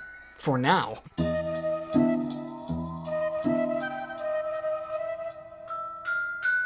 It really does just have an impending feeling of cold to it. And then finally, now this is a real tricky one. We had to take to the Discord to figure out how to categorize this. Probably, easily the best track in this game. Ooh, that's a hot take. Okay, maybe not, but one of the coolest tracks in this game, one of the best in the franchise, is Olympic. But there is a big, big problem with this track. Well, it's not in the game. It was cut from the game. Such a cool track, such an upbeat track. It's got a strange choir in it that comes in halfway through. Really, really emblematic of Yanni Vokstaya's character, the Olympian, and trying to train to be the best, having to watch over your shoulder for, you know, the Fredonians throwing bombs at you.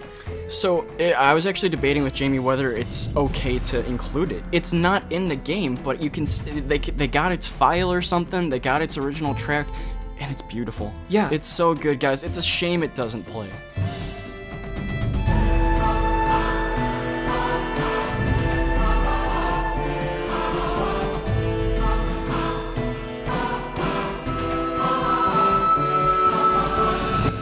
I think that that's the main reason why we decided White Wolf couldn't make top 10. It was originally supposed to be there, but we decided that if one of the best tracks in the game didn't even make it into it, well then what are we even grading anymore? How the song is in the game, or if it's just a part of the soundtrack? So I think we found a nice middle ground here at 13. Like, I don't even know where it would play. Exactly, there is no spot where this game would play, because it's too cinematic to be anywhere but a cutscene, and there is no cutscene in this game that has this triumphant vibe to it. Regardless, Olympic is such a solid and upbeat, triumphant track that I think really needs to be shared more, seeing as a full playthrough of this game, you'll never hear it.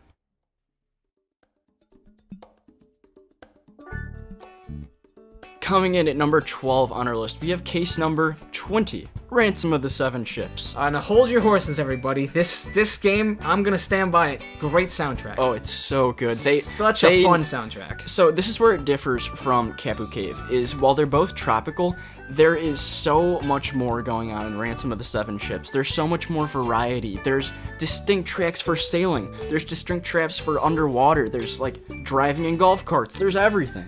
The steel drum in this game makes the soundtrack so fun, bright, and cheery. Like, it doesn't even matter that Bess is being kidnapped and that she's somewhere hidden. I'm just schmoovin' when I hear the soundtrack. That drum at the beginning of Island, it's throughout the whole thing, really, and a lot of the tropical tracks. It makes you think of the Caribbean.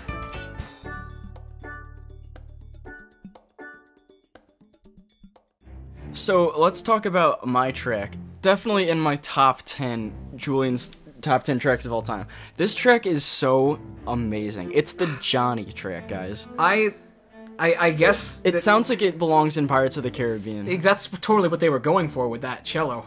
Honestly, I think it's a terrible musical representation of Johnny as a character. There's no reason that this makes me think of him. This makes me think of just walking up the dock as the tide is coming in. But it's so catchy, guys. It's those catchy bonus points again. It is amazing.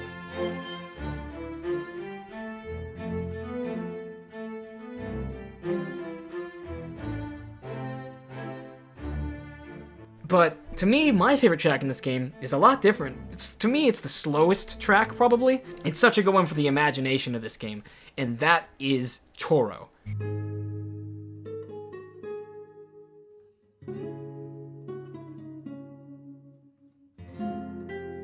Once again, we have the Spanish guitar returning with a vengeance in this game. And so, to me, this is on par with like the Culture track in Labyrinth of Lies. The Toro track in this game, to me, is a very, very somber and melancholic track, and what I always think of when I hear it is El Toro beside the fire with his remaining men, and they're trying to entertain themselves, foraging for food and laughing at these funny-eared bats and everything, and he's sitting by the fire, grimly writing in his diary on how to find his treasure if it never gets back to his rightful king. And that's a really good, like, description of it. Yeah, it's totally sounds like this track of El Toro beside the dying fire, knowing that he's gonna die on this island in all likelihood, and that this is where he's gonna spend the rest of his life.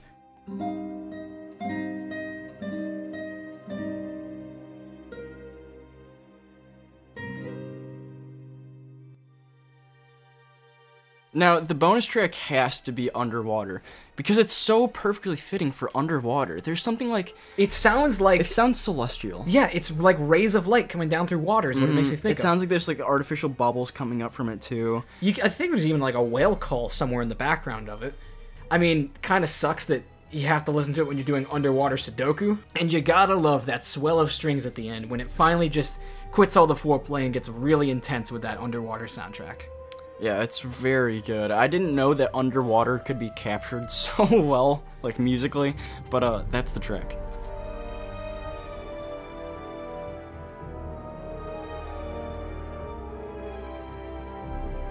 Okay, time for some moral qualms here, because this is one of the games that I wish we could have fit into the top 10, but there were just a few more that deserved it a bit more. Game number 11. At number 11, The Curse of Blackmore Manor.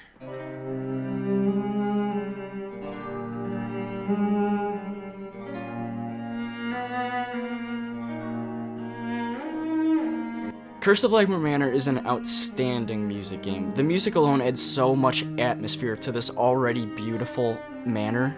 It's just, there's so many tracks that are so nostalgic to me, growing up and listening to memoirs and all that. We'll begin with that Renaissance track, because it's such a sultry set of strings there. The cello, I think it is again. Cello is a pretty big piece of glue that holds together the soundtracks in this franchise. It's a very, very moody soundtrack, and I think that's great. The moodiness in this game is like, it's super melancholic. I hate to use fruity, poetic words like that, but that's the word for this game. My favorite track in this game is by far Memoirs. No doubt alluding to Nigel Mukherjee's memoirs he's typing up. For some reason, when I think of this game, I think of dreaming. And dreaming is a very important component of this game. There's multiple... all the freaking nightmare sequences. Yeah, there's multiple nightmare sequences, but there's something very, like, peaceful. There's something calming about Memoirs as a track that just wants to put you to sleep, and I feel like that hand in hand, it goes with the nightmare sequences in this game. Yeah, this is the song that puts you to sleep, and then the Bridget song gives you the nightmares. Yeah. So... Man, Memoirs, I love how it's 9 piano notes or so that just keep on fading in and out. They swell in the middle and then go for like the first 15 to 20 seconds, and then that cello comes in and starts to get real intense. I like that.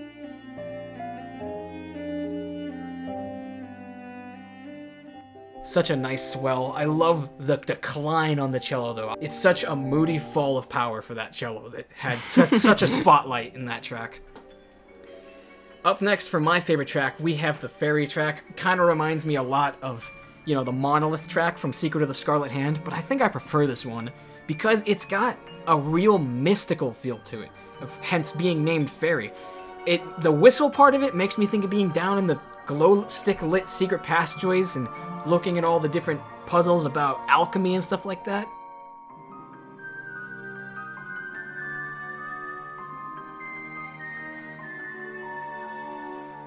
Really, Fairy is one of the prettier tracks in this game. It's not threatening, it's not very ominous, it's just a wonderful, curious track that I think does a really good job of accentuating the fun of exploring this centuries-old manor.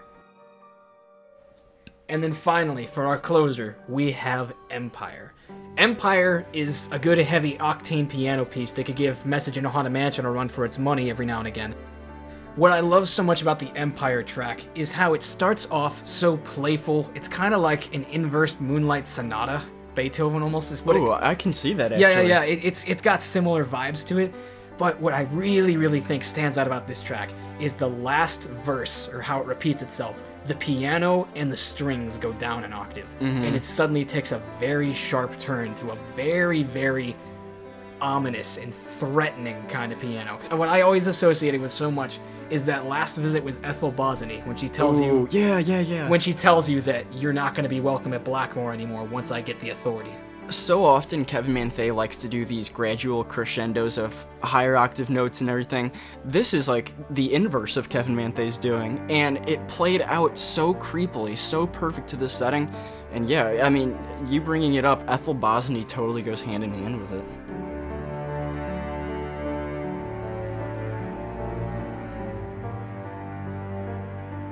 Such an ominous game for soundtracks. Always feels like you're being watched.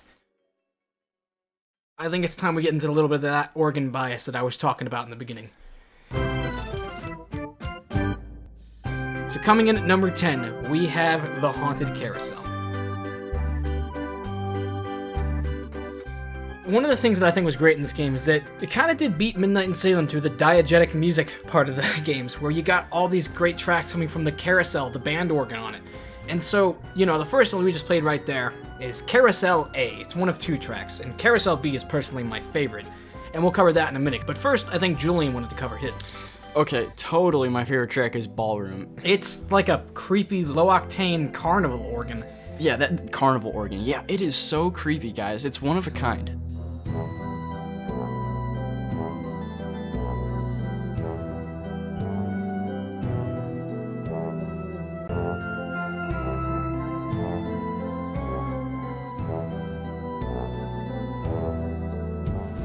Now I guess we'll cover my pick right here, so that would be Carousel B.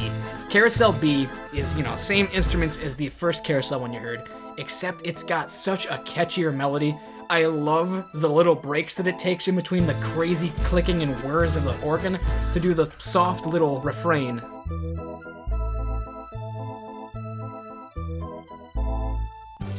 And then I just love how quickly and suddenly it cuts right back to the thrashing whirs and reeling of the organ. I love that a puzzle is centered around it. You needing to match its theme like entirely. That's so cool. Playing it on the harmonica, like that just adds elements to the song that most songs don't get to tap into. Little bits of this track, I gotta admit, are a little bit loose-fitting, but they get made up for with the organ and the ballroom and parts like that. And case in point, for one of our bonus tracks, we have Miles. So Miles is definitely the sleuth Snoop track of the game, and I think that's pretty perfect actually, because the way we meet Miles is by him like, we're unaware of his presence and he's stalking us sleuthing. Like that's kind of cool. It's just very fast plucked strings. I think that's really cool. It's nice and upbeat. It's a happy track. So totally, that's a good pick.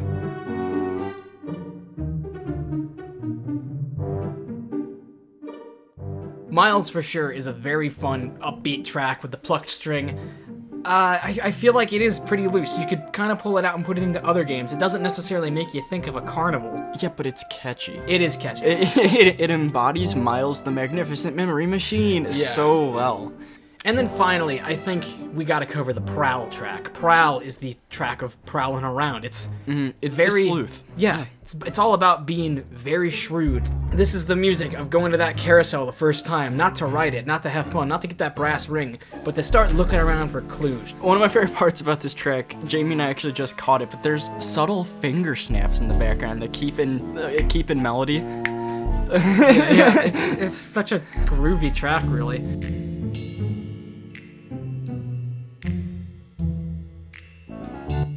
It does kind of give the creepy vibes of a shut-down amusement park. Well, that's what I was going back to, is there's this unexplainable carnival theme. Yeah. I don't know if it is the organ or what, because there's not an organ in this track, but it just feels so carnival. Yeah. The whole game just has that eeriness to it that I think is enchanting. Its tone, mood, and catchiness is all there. Definitely it earned its spot at 10 on the top 10.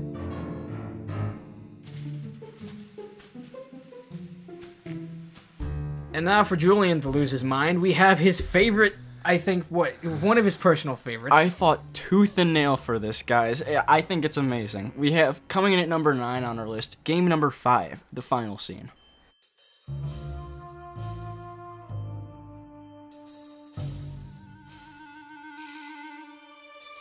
I want to be very clear. I think this is a good soundtrack, but I do not personally like it. There's parts of it that I love. I love my track that's my favorite one I'll get into.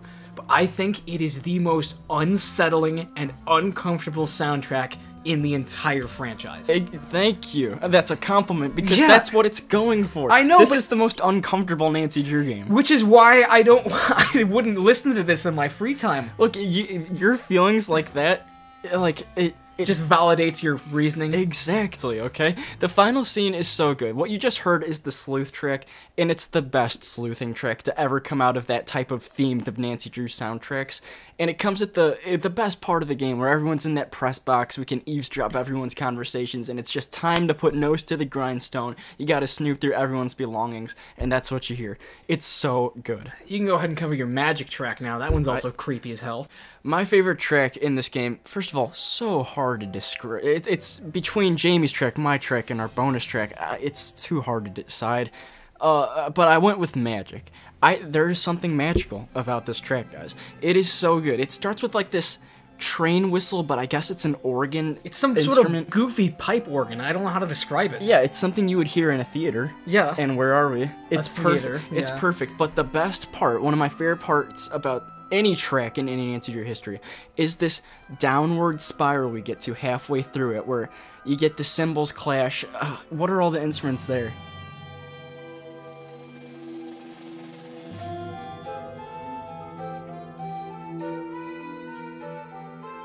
It's just light percussion and then this piano going off in spirals. And then at the end, it just reverts back to that creepy-ass organ, guys. It's perfect. Okay, so my personal favorite track in this game is Maya, because it's the only track that sounds relatively normal. So this is pretty much just the anthem of the game. It's actually a waltz, meaning that it repeats after every 3 beats instead of 4, if I'm not mistaken. The first time you see this, it's the opening letter of the game, and you're looking at a postcard of the theater, and it says, "Vanishing Destiny," and it's like the final show will be demolished in 3 days, and it's a sad track. It makes you think of the theater and the history of it. You hear voices talking in the background like a crowd when you see it in the opening letter. Well, what I think about with this track is the days changing. Yeah. And when it starts off, you get day 2 in the corner, and then you see the mob of protesters, or day 3, and the excavation, all the demolition people are out there. That's what I think of, because this is the day-by-day transition, and the game gradually gets more intense after each day's passing. I think it's perfect. And you gotta love that steady and dramatic ending it has, just the flair it has when it goes out.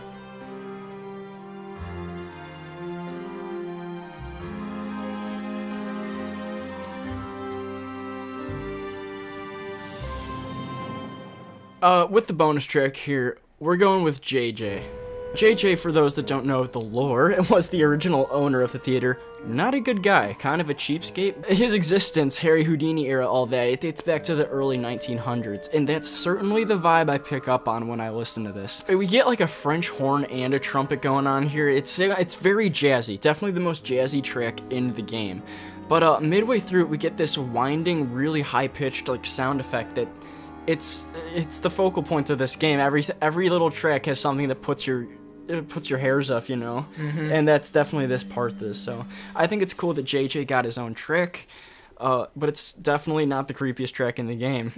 Yeah, I gotta hand it to it. This game has the single best danger track in the entire franchise, and that's what's gonna be our closer for this one.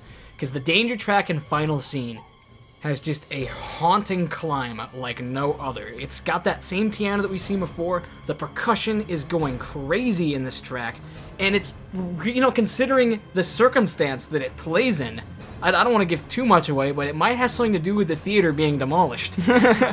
It's so intense, and then the game changes around you. You have the compass turn into a timer, and everything gets so intense.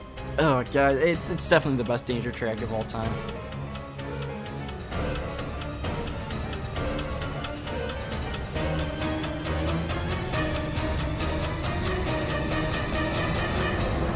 Alright then, coming in at number 8 on this list for greatest soundtracks, we have one of the most diverse in the entire franchise, I'd say. Definitely. It's all over the place, but in a good way. We have Shadow at the Water's Edge. Rightfully here, I love the divide between modern Japan and old school traditional Japan. And then the scary combinations of both.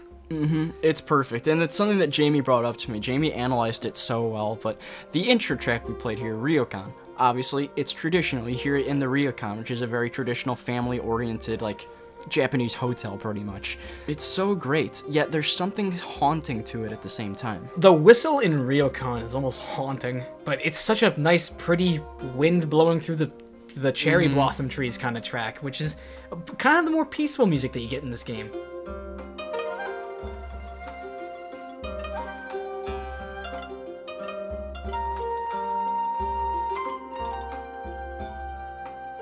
So in the same vein as Ryokan, you have the traditional track, which I think is my personal favorite. It's an acoustic plucked string that very similar to Ryokan, a bit more of a melody that sticks to it, I'd say. It's really just emblematic of the Japanese Ryokan traditions of the Shimizu family.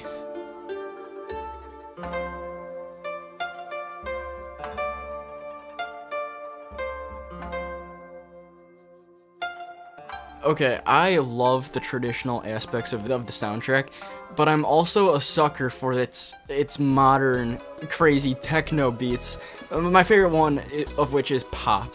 Pop you hear on the subway, that initial subway puzzle really, but it's so good. It's also symbolic of like the times. You're riding in like these really like technologically advanced like train cars and everything, and it's so upbeat.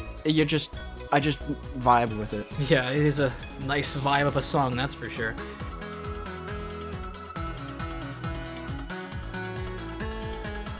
So just a real brief one that we wanted to bring in as a bonus track for part of the spooky atmosphere. This track is just called Spook, and there's not really much of a rhythm, but a very, very interesting sound that I can never get out of my head. It's one of the most unsettling noises you'll hear in a Nancy Drew soundtrack. It's not natural. It feels like a ghost is making it.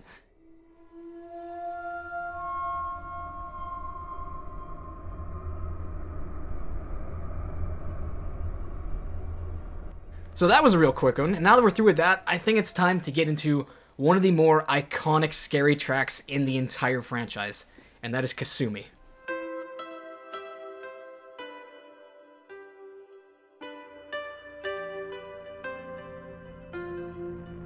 The way I think about it is like this really messed up lullaby. Yeah. And it gets creepier and creepier. More and more distorted. And it gets ambiance there too. Whenever I hear this, actually, I just want to like, I want to take shelter somewhere. I want to be in the gardens area, somewhere safe, because it's that terrifying. It's got this weird droning airplane noise that goes through the second half of it. Like an airplane going overhead. It sounds like the beginning score to Clockwork Orange. It's such a strange pick for the music that is really, really haunting, unnatural to the ear, and just a terrifying development in this track that is so morbidly named after the deceased Kasumi Shimizu.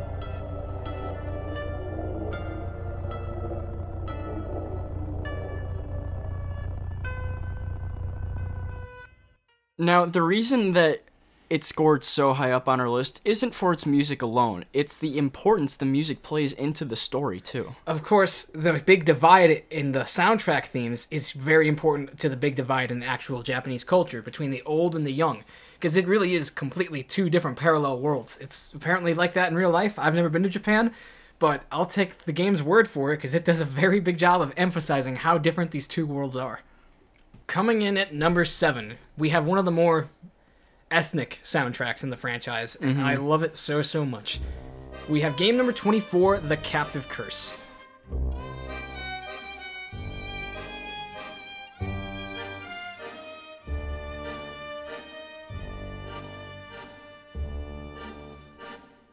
Captive Curse is arguably the most fitting soundtrack to a game.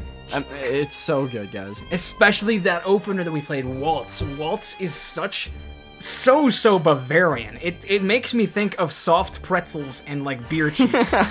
I'm trying to think of what the instruments are. Maybe an accordion? The beat goes really interesting in this track. It's like I said, it is a waltz. That's the title of it. so it actually repeats after every 3 beats, just like Maya instead of 4. My track by far is Mystery, and I don't know if it's played on a piano or if it's a glockenspiel for... Oh, that one's a piano for sure. Yeah, but I thought it was. I was just gonna get to the choir. Yeah. There's like this child's choir that comes right in at the start. It's so good.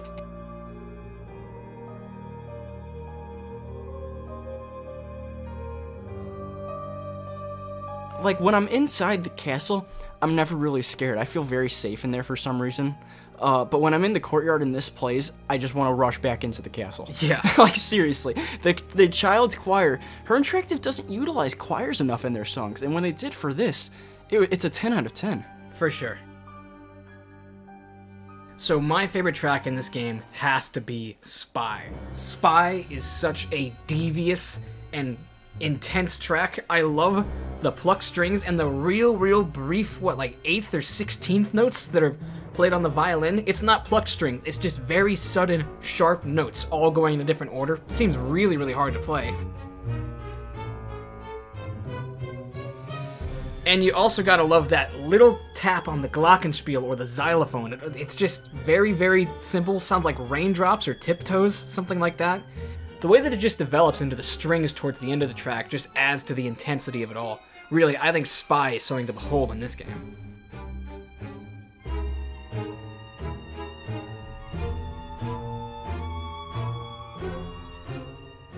Maybe you want to take back what I said about Final Scene's amazing danger track. I mean, it's still just as good, but this one can rival it pretty well, and that is the Creature track in this game. So Creature exclusively plays when the monster shows up, and boy, do you never forget it. There's a Gregorian chanting in the background. That's the best thing about this game. It's like Latin. Their utilization of a choir. Just from start to finish, it's so intense. The way that the climb just continues steadily. There's no room to breathe with this track. Exactly, and that final, the payoff at the end, the payload with this track is crazy.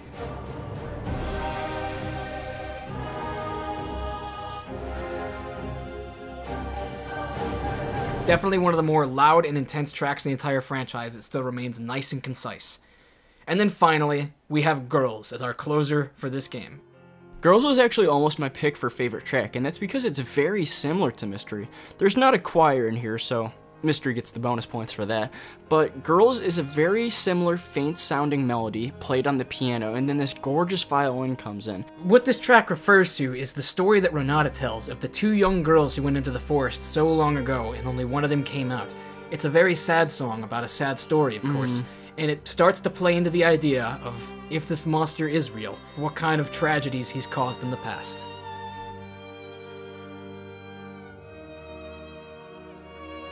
It is one of the most emotional tracks in the franchise. Captive Curse as a whole, it's beautiful. I give my hat off to Kevin Manthei for his use of a choir. Thank you. You did it great.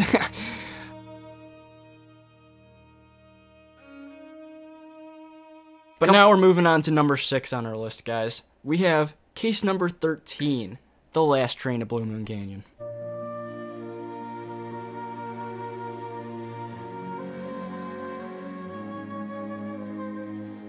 So this game is probably most famous for this melody that we're playing right here. This is one of the best musical motifs in the franchise because there's actually a very iconic different version of this song, and we'll get into that in just a little bit. But as for the meantime, let's cover some of the more intermediate tracks that just play throughout the game. I know Julian's a big fan of Explore. This song almost feels as though it should be played in Secret of the Shadow Ranch. It's very westerny, which is funny because there's actually another track in this game called Western, when there really aren't that many western vibes in it, other than its beautiful music. Explore is played on an acoustic guitar. It's almost like an acoustic guitar solo, really. Is it specific to a certain train car? No. I don't think it is. No, this plays throughout the whole game. I think I've heard this play in Copper Gorge, too. Yeah, guys, it is so good. I mean, Copper Gorge is a pretty western town.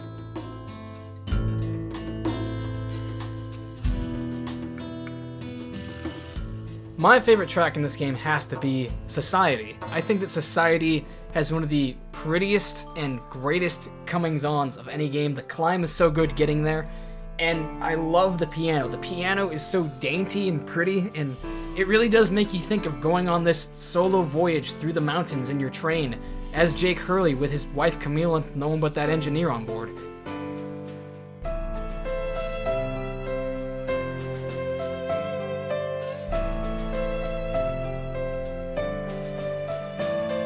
It's kind of lonely in a wistful sense. It's very sad in some ways, but it's got such a pretty beginning, middle, and end. It's a perfect track if you ask me.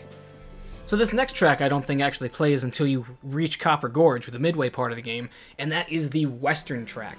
Western's got very, very simple vibes similar to Explorer. It's all about just a slow-moving guitar, and there's maracas in the back occasionally.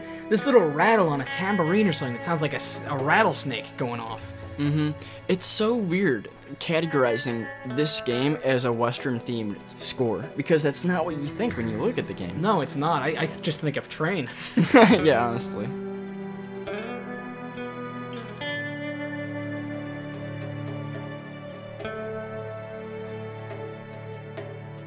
If Shadow Ranch was the game that kind of embodied the folksy and southern hospitality vibe of the West, that sort of thing, then this game embodies the Wild West and just the unknown territories. Definitely. But for a closer, we have to touch on Train. Train right here, this is the reduxed version of the melody that we began with, and it's known to play only during instances of extreme triumph, notably Jake Hurley's crazy Indiana Jones machine at the end of the game. Definitely. I can totally see it like just being like matched up with a train taking off. I think it's just so cool that they had the main melody of the game, that track titled melody, just be such a cool musical motif that eventually you get to hear this crazy, roaring, triumphant version of it. I think that was one of the best musical highlights in this game, if not the whole franchise, and it's totally an iconic track and always will be.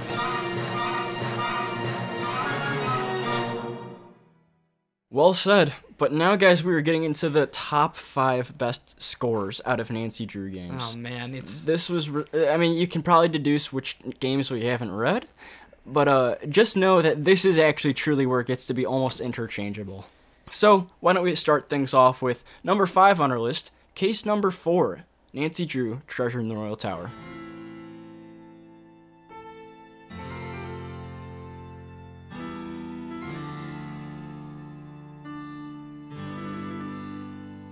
Treasure in the Royal Tower, to me, is a very, very interesting game, with a brother game soundtrack-wise being White Wolf of Icicle Creek. So, those two games are kind of known for being the main two snowy games in the franchise, if you'd excuse Warnings at Waverly for gradually developing into snowiness. To me, those two games are the most weather-intensive. One of them is about you being outside and having to make sure you don't freeze to death, and the other is about trying to stay inside and keep warm as best as you can. To me, the soundtracks illustrate that perfectly, because the White Wolf soundtrack is all about feeling cold, whereas Treasure in the Royal Tower is all about feeling warm. Perfectly said. Warm is the single word you can use to describe this track. I mean, actually, the intro track you guys just heard is titled Warm. Yeah, how about that? It just speaks true to it, and I love that intro track so much. And apart from the warm, cozy vibes of cuddling up by the fireplace in this game, you have a lot of French influence with harpsichord and some sort of clarinet. It all has to do with the Marie Antoinette historical ties in this game, but they're all very good. My favorite track, another lock in my top 10 songs of all time for Nancy Drew, is Somber. Somber is that one song that gets stuck in your head when you play this game. You hear it the most, it's got the most casual, friendly melody ever. It's all just about that pretty clarinet singing through the halls. There's something just rejuvenating in it. It's relaxing to listen to. You feel warm. It's got some good vibrations, that's for sure.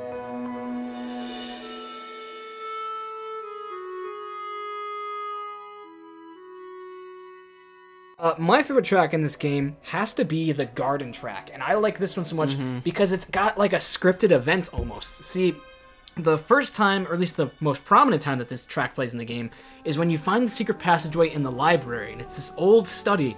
You find a flip lighter on a desk, and you light a candle, and then the track begins, as the candle melts down and it reveals that there's a key hidden inside of the wax. Oh, that's such a good scene. Now, as this song plays out, it starts to gradually just develop into itself, grow into the crazy song it's becoming, and you start to find all these pieces of documents and paper and stuff that start to tell you that Ezra Wickford actually adopted Dexter Egan, and he was his adopted son who grew up here. It's a sad song. Yeah, and especially that last part, the last verse when it repeats itself, I think is one of the most sad and intense parts. That is the realization that you found out a dark secret, and you have to be very careful and watch over your shoulder, because you never know if someone might be watching you.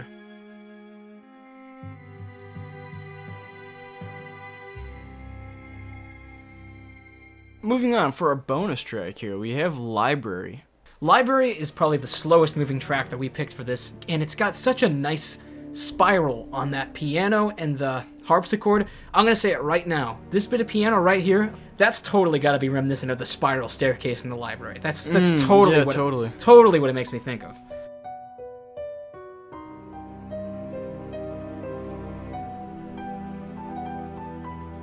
I'll bet that they had this track designed and told him, okay, Kevin, I need you to make the musical embodiment of walking down a spiral staircase. Can you do that?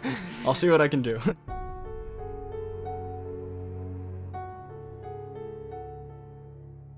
The closing track we're going to play is TRT, that's its abbreviation and official name. There is something extremely royal about this song, and it goes back to Marie Antoinette and royalty within the towers and everything. Mega harpsichord and mega string piano. It's like medieval almost. Yeah. And going with royalty. That's so cool. But it's so catchy. It's something that you guys all know, you surely listen to. Its melody is famous. It's one of the faster paced songs in this game, too.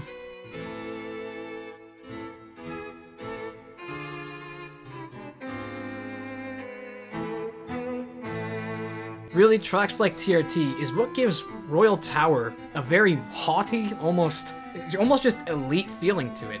It's almost like the soundtrack is looking at the other games and saying, I'm better than you and I know it. At least it's saying that to the first 3 games. With everything we've mentioned, guys, Treasure in the Royal Tower, it's everything. It's got tone, it's got mood, it's got catchiness, it's got nostalgia. You guys all know its melodies, it's iconic. So definitely deserve to be at least 5 on our top 5.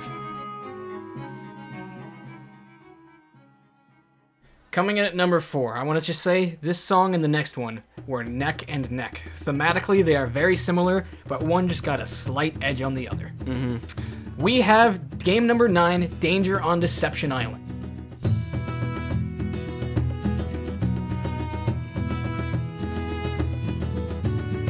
Oh my gosh. Okay, so does this contain your favorite track of all time? It does contain my favorite track of all time. Well, I'll let you get right to it. So this is Jig you're hearing right now. Jig is the nice upbeat track. You gotta love it. Hot Kettle Cafe, Jenna Devlin's clam chowder. You know that she's putting something super addictive in that to make her entire town hooked on it. That's the way it goes in Snake Horse Harbor.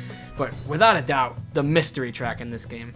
And interestingly enough, this isn't Jamie's favorite track. No. So I think it speaks volumes to the game that we feel so passionately about different tracks in the game.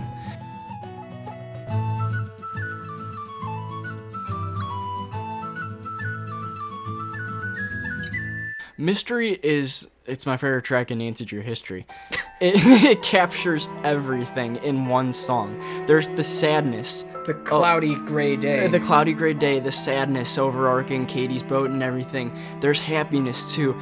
It just transitions from one thing so well. It's like waves crashing upon a shore. And it's beautiful. I think it's so interesting to me that you see so much out of a very simple track. It just starts off with pretty much just piano and sad violin in the background. The song as a whole is definitely on like the slower, sad scale, but it's just powerful to me. Something about it like touches me to my core, and for that, it's my favorite track.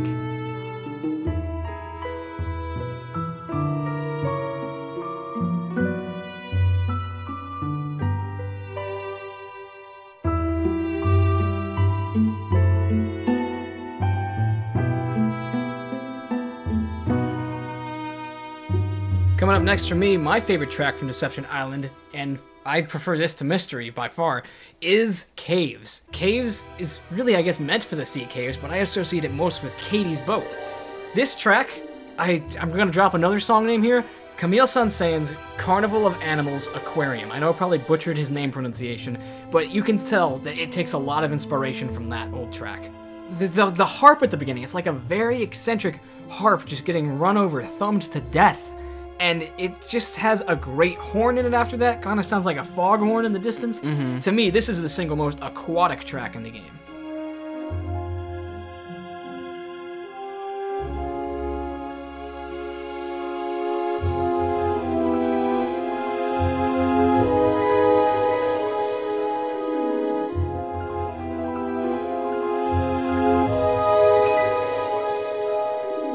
And it's also got the same key piano that Mystery liked to flaunt throughout its duration.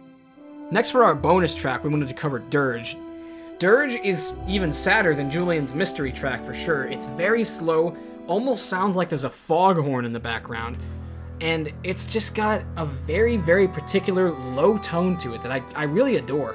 I don't know why, but I associate Holt's Gato with this. Yeah, it's him protecting his lighthouse all by himself. Yeah, it feels like a fisherman out at sea alone or something, or like Holt's Gato up in his lighthouse alone. I don't know. Fog rolling in and all that. Yeah, I can sense the fog rolling in, a brewing storm or something. It's just all of these songs in this game tell a story, guys. If you're a little imaginative, you can picture everything going on, which I think is so amazing.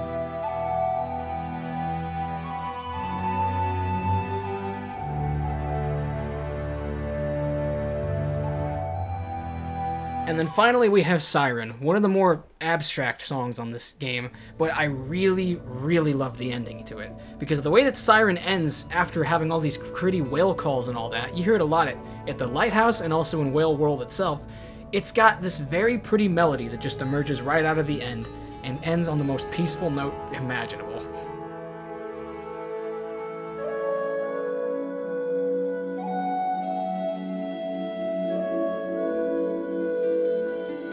Overall, Danger on Deception Island is an outstanding maritime game, great vibes for a foggy fishing town.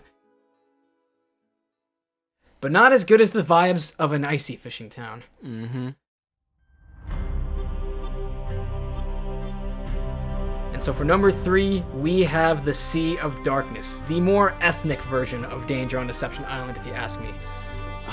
Sea of Darkness, Jamie and I battled so long on where to place this because it has some outstanding tracks, one of the best tracks of all time in The Word I Couldn't Keep. This Resolve track, the opening right here, is the menu theme of this game, and I feel like it was such a nice, slow, steady incline to introduce a player to this game for the first time. There's something so, like, cultural about it. Yes, you can tell very, very ethnic. It's all Icelandic instruments. You see that a lot in the strings of the violin in this game. Or maybe it's the fiddle at this point. I don't even know how they're playing it.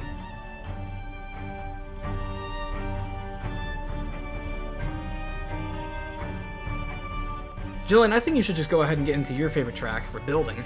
Okay, Rebuilding, if you guys couldn't tell by now, I'm a sucker for choirs. I was in choir all through high school, and I just appreciate a good choir.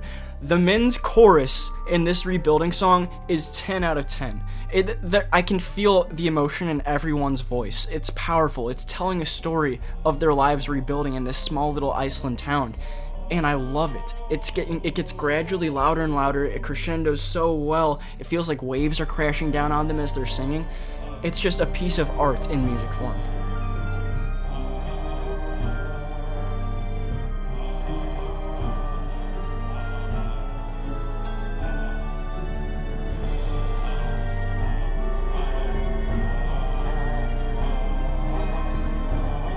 My favorite track for this game has got to be All Hands. All Hands is one of the most intense climbs of a track that I think I have ever heard. It gets to be so intense, it's cinematic. This to me is what I think of when I hear the story about Captain Lawrence ending up crashing into the harbor, trying to get all hands on deck as the storm rolls in, trying to get his men to steer them away from land so they don't beach the Heerlijkheid. To me, it's one of the best intense tracks in the franchise that isn't a danger track. And I think that is something to behold in a Nancy Drew soundtrack.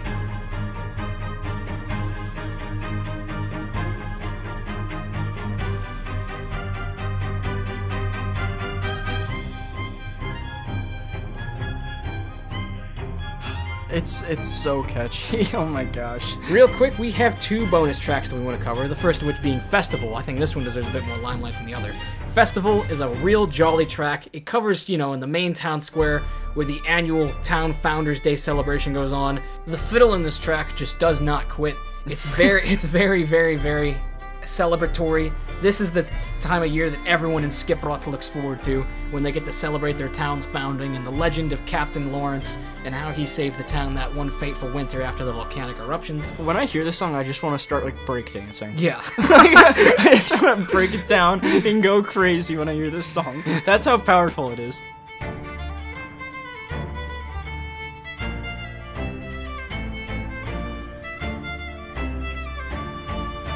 And then our other bonus track, we have Waiting. Waiting to me is easily the most different song in this game. It is so out of place, so strange, but so good. It's a very, very simple track of just a single woodwind instrument. I'm gonna take a gamble and say this one is a bassoon. Could be a clarinet, who knows? To me, it sounds like it doesn't belong in this game. It feels like it belongs all the way back in Tune the Lost Queen? No, it doesn't. Yes, it does. It's totally like the Snake Charmer. No, it's kind of like the Snake Charmer, but it just feels like a snake itself. Slithering around, you're being watched is what it makes me feel like. So, what's the snake in this metaphor for this game? I don't know, maybe the culprit stalking Magnus? It's totally, like, uncomfortable. It's always felt out of place to me, though. I gotta say. Well, I always thought that it was an outstanding and tone shift in the game that really I liked hearing because it was so sinister.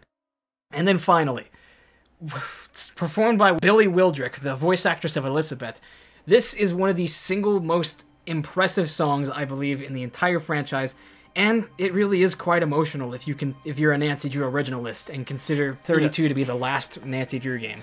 Break down its lyrics, guys, like pull it up as a poem or something and read it. The word I couldn't keep. It is so powerful, and I love that there's a puzzle. The endgame puzzle revolves around it. Whenever there's interactable music in the form of a puzzle, that just adds so much to it. And that song as a whole, all of its lyrics, they're so meaningful to this family especially. What really gets to me is that it's the credit song of the game. That's when you really get to hear it. You get to hear the shanty version, you get to hear the music box version throughout the game. Yeah. But that final credit sequence, to some people it'll be the last Nancy Drew game they ever play. That's the way it goes out. I've always loved that. For even in this darkness, something calls for me to find, and cities may all turn to ash, and stone walls fall to time. My love still lies there buried under silent ice in sleep, a grave left unattended by the word I couldn't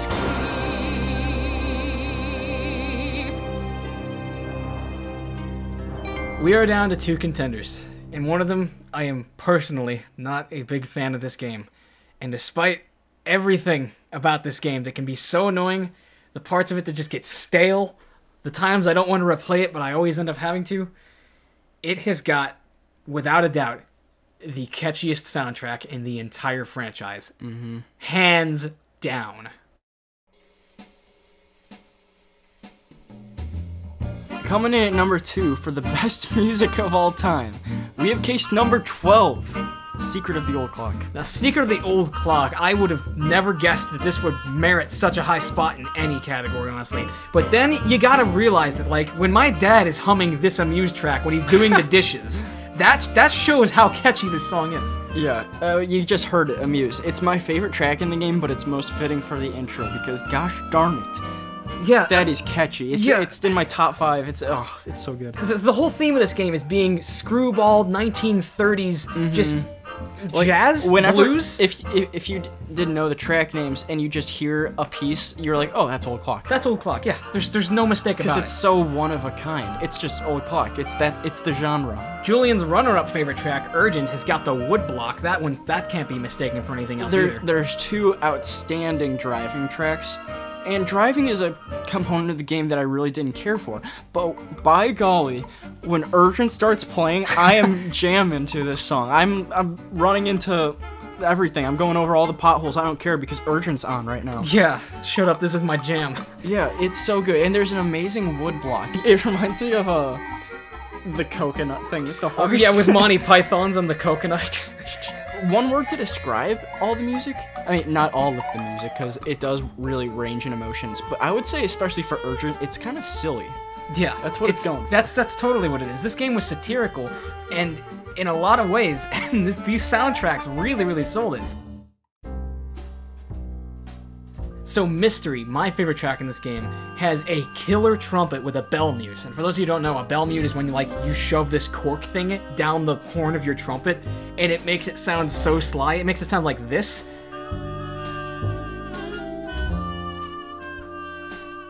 That is a bell-muted trumpet, and it's such a classic sound of the 1930s. I love the saxophone that comes in after it. It gets to be so groovy. This is such a groovy soundtrack, even when it's trying to be sad music. Like, let me play Gloom here real quick. Gloom is still gonna get a bop out of me. I'm gonna be, like, dancing in my chair to Gloom. And when you get to more of those sadder, slower tracks, I think they're very symbolic of the Lilac Inn as a whole, and especially Emily's character. There's a lot of connections to be made, because Emily, the entire mystery revolves around her and how she's borderline giving up in life. And it's like music devoted to certain characters. I think it's so cool.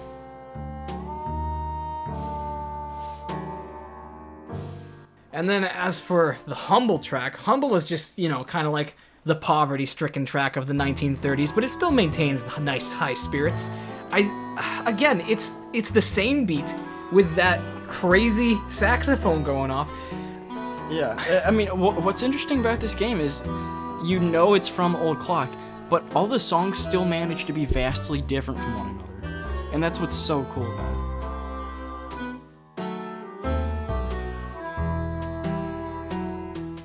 And then finally, as our closer for Old Clock, we'd be remiss to forget about Common. Common might be the second most familiar and catchy track in this game next to Amuse.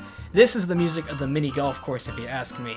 Because Common is... It's just because we've spent the most time on the mini golf course growing up. That bell-muted trumpet, it really sells this game to me. It sounds so sly. And not sly in a sinister or suspicious sense. But this one's just got such a pleasant piano. You gotta love the little bridge with the flute in the middle of it, where the bell-muted trumpet starts to go off on a solo.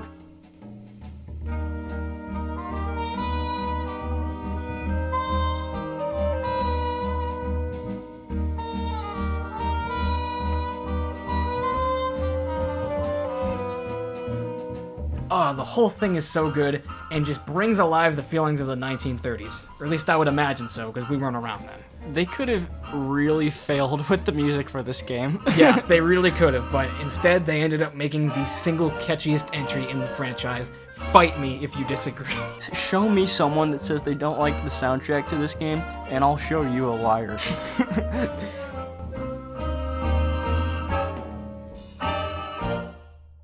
For number one, though, I think we have the soundtrack that we concluded had just bulk bangers. There was maybe one song in this game that I wasn't a fan of, and that was the Danger track that only plays like once.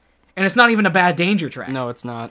This game, I believe, we have 7 or 8 songs to showcase. Yeah, we're just gonna be showcasing the entire soundtrack because that's how good it is. And rightfully so.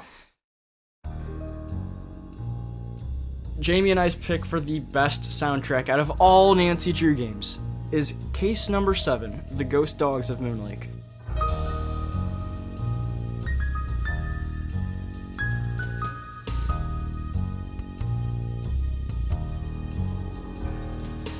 I guess that's where that extra saved budget went from getting rid of a 4th character. Hey, if that's what it takes, I'll play with 3 characters every time for this music. Yeah, exactly. Because this track here, Malone, I think it's unanimous between Julian and I. This is the best track in the game. Plays in the speakeasy. We couldn't decide who gets it, so we decided to make it the opener. Malone is so jazzy. I love that bass. I love the open up. I once used this song as the theme to an art project I did in high school for a film class. That's how much I like this one. It's so jazzy. This is, for the longest time, I thought this track was called Speakeasy. So did Julian, because that's what it makes you think of. It's just such a jazzy, underground, prohibition hangout. Now, harkening all the way back to Midnight in Salem's review, we talked about how bonus points for a great day and nighttime differentiation, except it was just the same track, take out a couple instruments. We get outstanding different tracks for day and nighttime. I can't choose between the two. I have scribbled down right here, I love day. Day is the real upbeat and pretty one. Oh my god, it's so tranquil, guys. You just go outside, and then, you know, it's actually funny, because this is single-handedly the music, what it did to me. When I hear this track, I just want to go, like, frolicking through the forests. But when I hear the alternative, the nighttime track, called Night, I don't even want to walk outside. Yeah. That's how powerful the music is in this game. You have to think about how it manipulated you. The first time you played it, you have to admit, this music took some type of psychological toll on you. Night really could be my favorite track in this game. I think I'm making a change last second. Moon is not my favorite, Night is. Night has such a creepy, slow entrance with that plucked string. It sounds like mice running through under the floorboards, really. And then it goes through so many different phases. It sounds like the theme of an entire movie. It goes through so many different phases. It goes back to plucked string at one point. Never has an entry to Nancy Drew music been so strong that it manipulates the player's gameplay. Like, especially when you're a young child and you listen to this game. Don't even get me started on the Ghosts track, which plays, you know, when the ghost dogs first come around.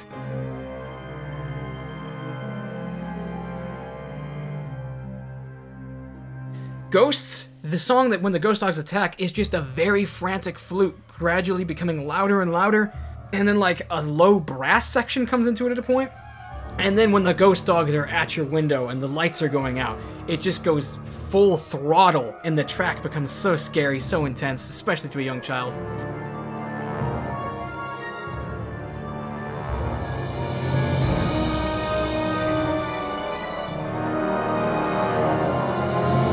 But even so, there's still more peaceful tracks to display in this game. Like Moon is a super peaceful one.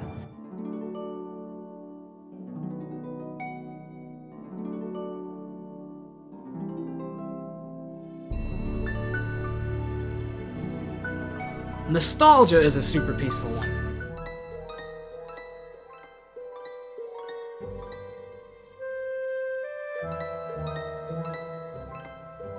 Forest is the perfect in-betweener track that usually plays in the daytime, but it could be the bridge track to break from day to night.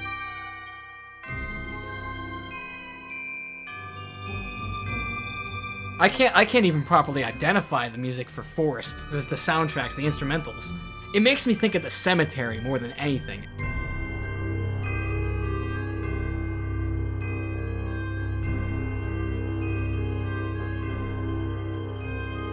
There's something indescribable about the music that makes you feel alone, which is a very important part of the story, you know? Yeah. Sally's not there for you, Tucker Davidson's not gonna be out here however long, and all you got is just this really weird cast of people around you. None of them are there to comfort you, in my opinion. Yeah. They're all just unsettling in their own ways. And this, coupled with the music, coupled with the scenery, ghost dogs, it's so insane what it was able to do.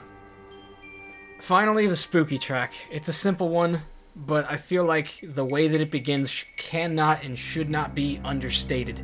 It's such a light, spooky piano. It sounds like bones clinking together. The dogs themselves. And it just has such a gradual climb. Really, this game, it's probably the #1 game I would go to for good music, for peaceful music. This is the music when you're trying to go to sleep. This is the music when you're trying to meditate. This is the music when you're trying to read. This is the music when you're just trying to manifest the spirit of Ghost Dogs of Moonlake. Seriously, guys. And for all those reasons, just how it can affect the player on so many levels, its beautiful distinction between daytime and nighttime, it has to take #1. Well, thanks for sticking around for another great big Nancy Drew countdown, everybody. I'm sure that this one's going to be a lot more of an audio kind of experience for most people. Probably not going to have like any visuals on screen, so those of you driving home from work, looking at you, Mint, I'm sure that this will be a nice one for you to plug in over the aux cord.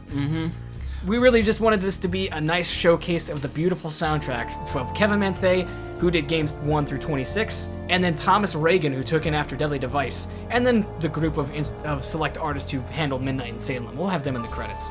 Yeah, we'll have everybody in the credits, because they, like, molded parts of our childhood. Yes, they did. Seriously, hats off to them.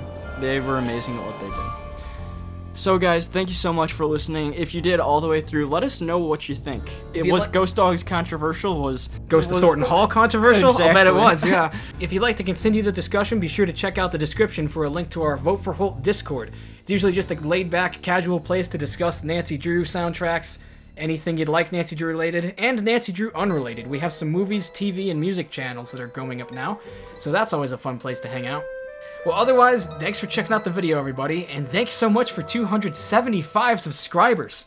That's what we're at by the time we're recording this. Oh, yeah. Could be even higher by the time it's up. Yeah, you guys make our days every time with whatever it is, the discussions, new subscribers. We just love building this community and expanding upon it, so we're here thanks to you guys. Stay tuned for episode 5, where we're going to be ranking them all in the category of atmosphere. Then episode 6 when it comes to endings, and then finally episode 7. With every game cumulatively ranked from the worst to the best, in our opinions. With that being said, guys, have a nice day, and don't forget to vote for Holt. Vote for Holt.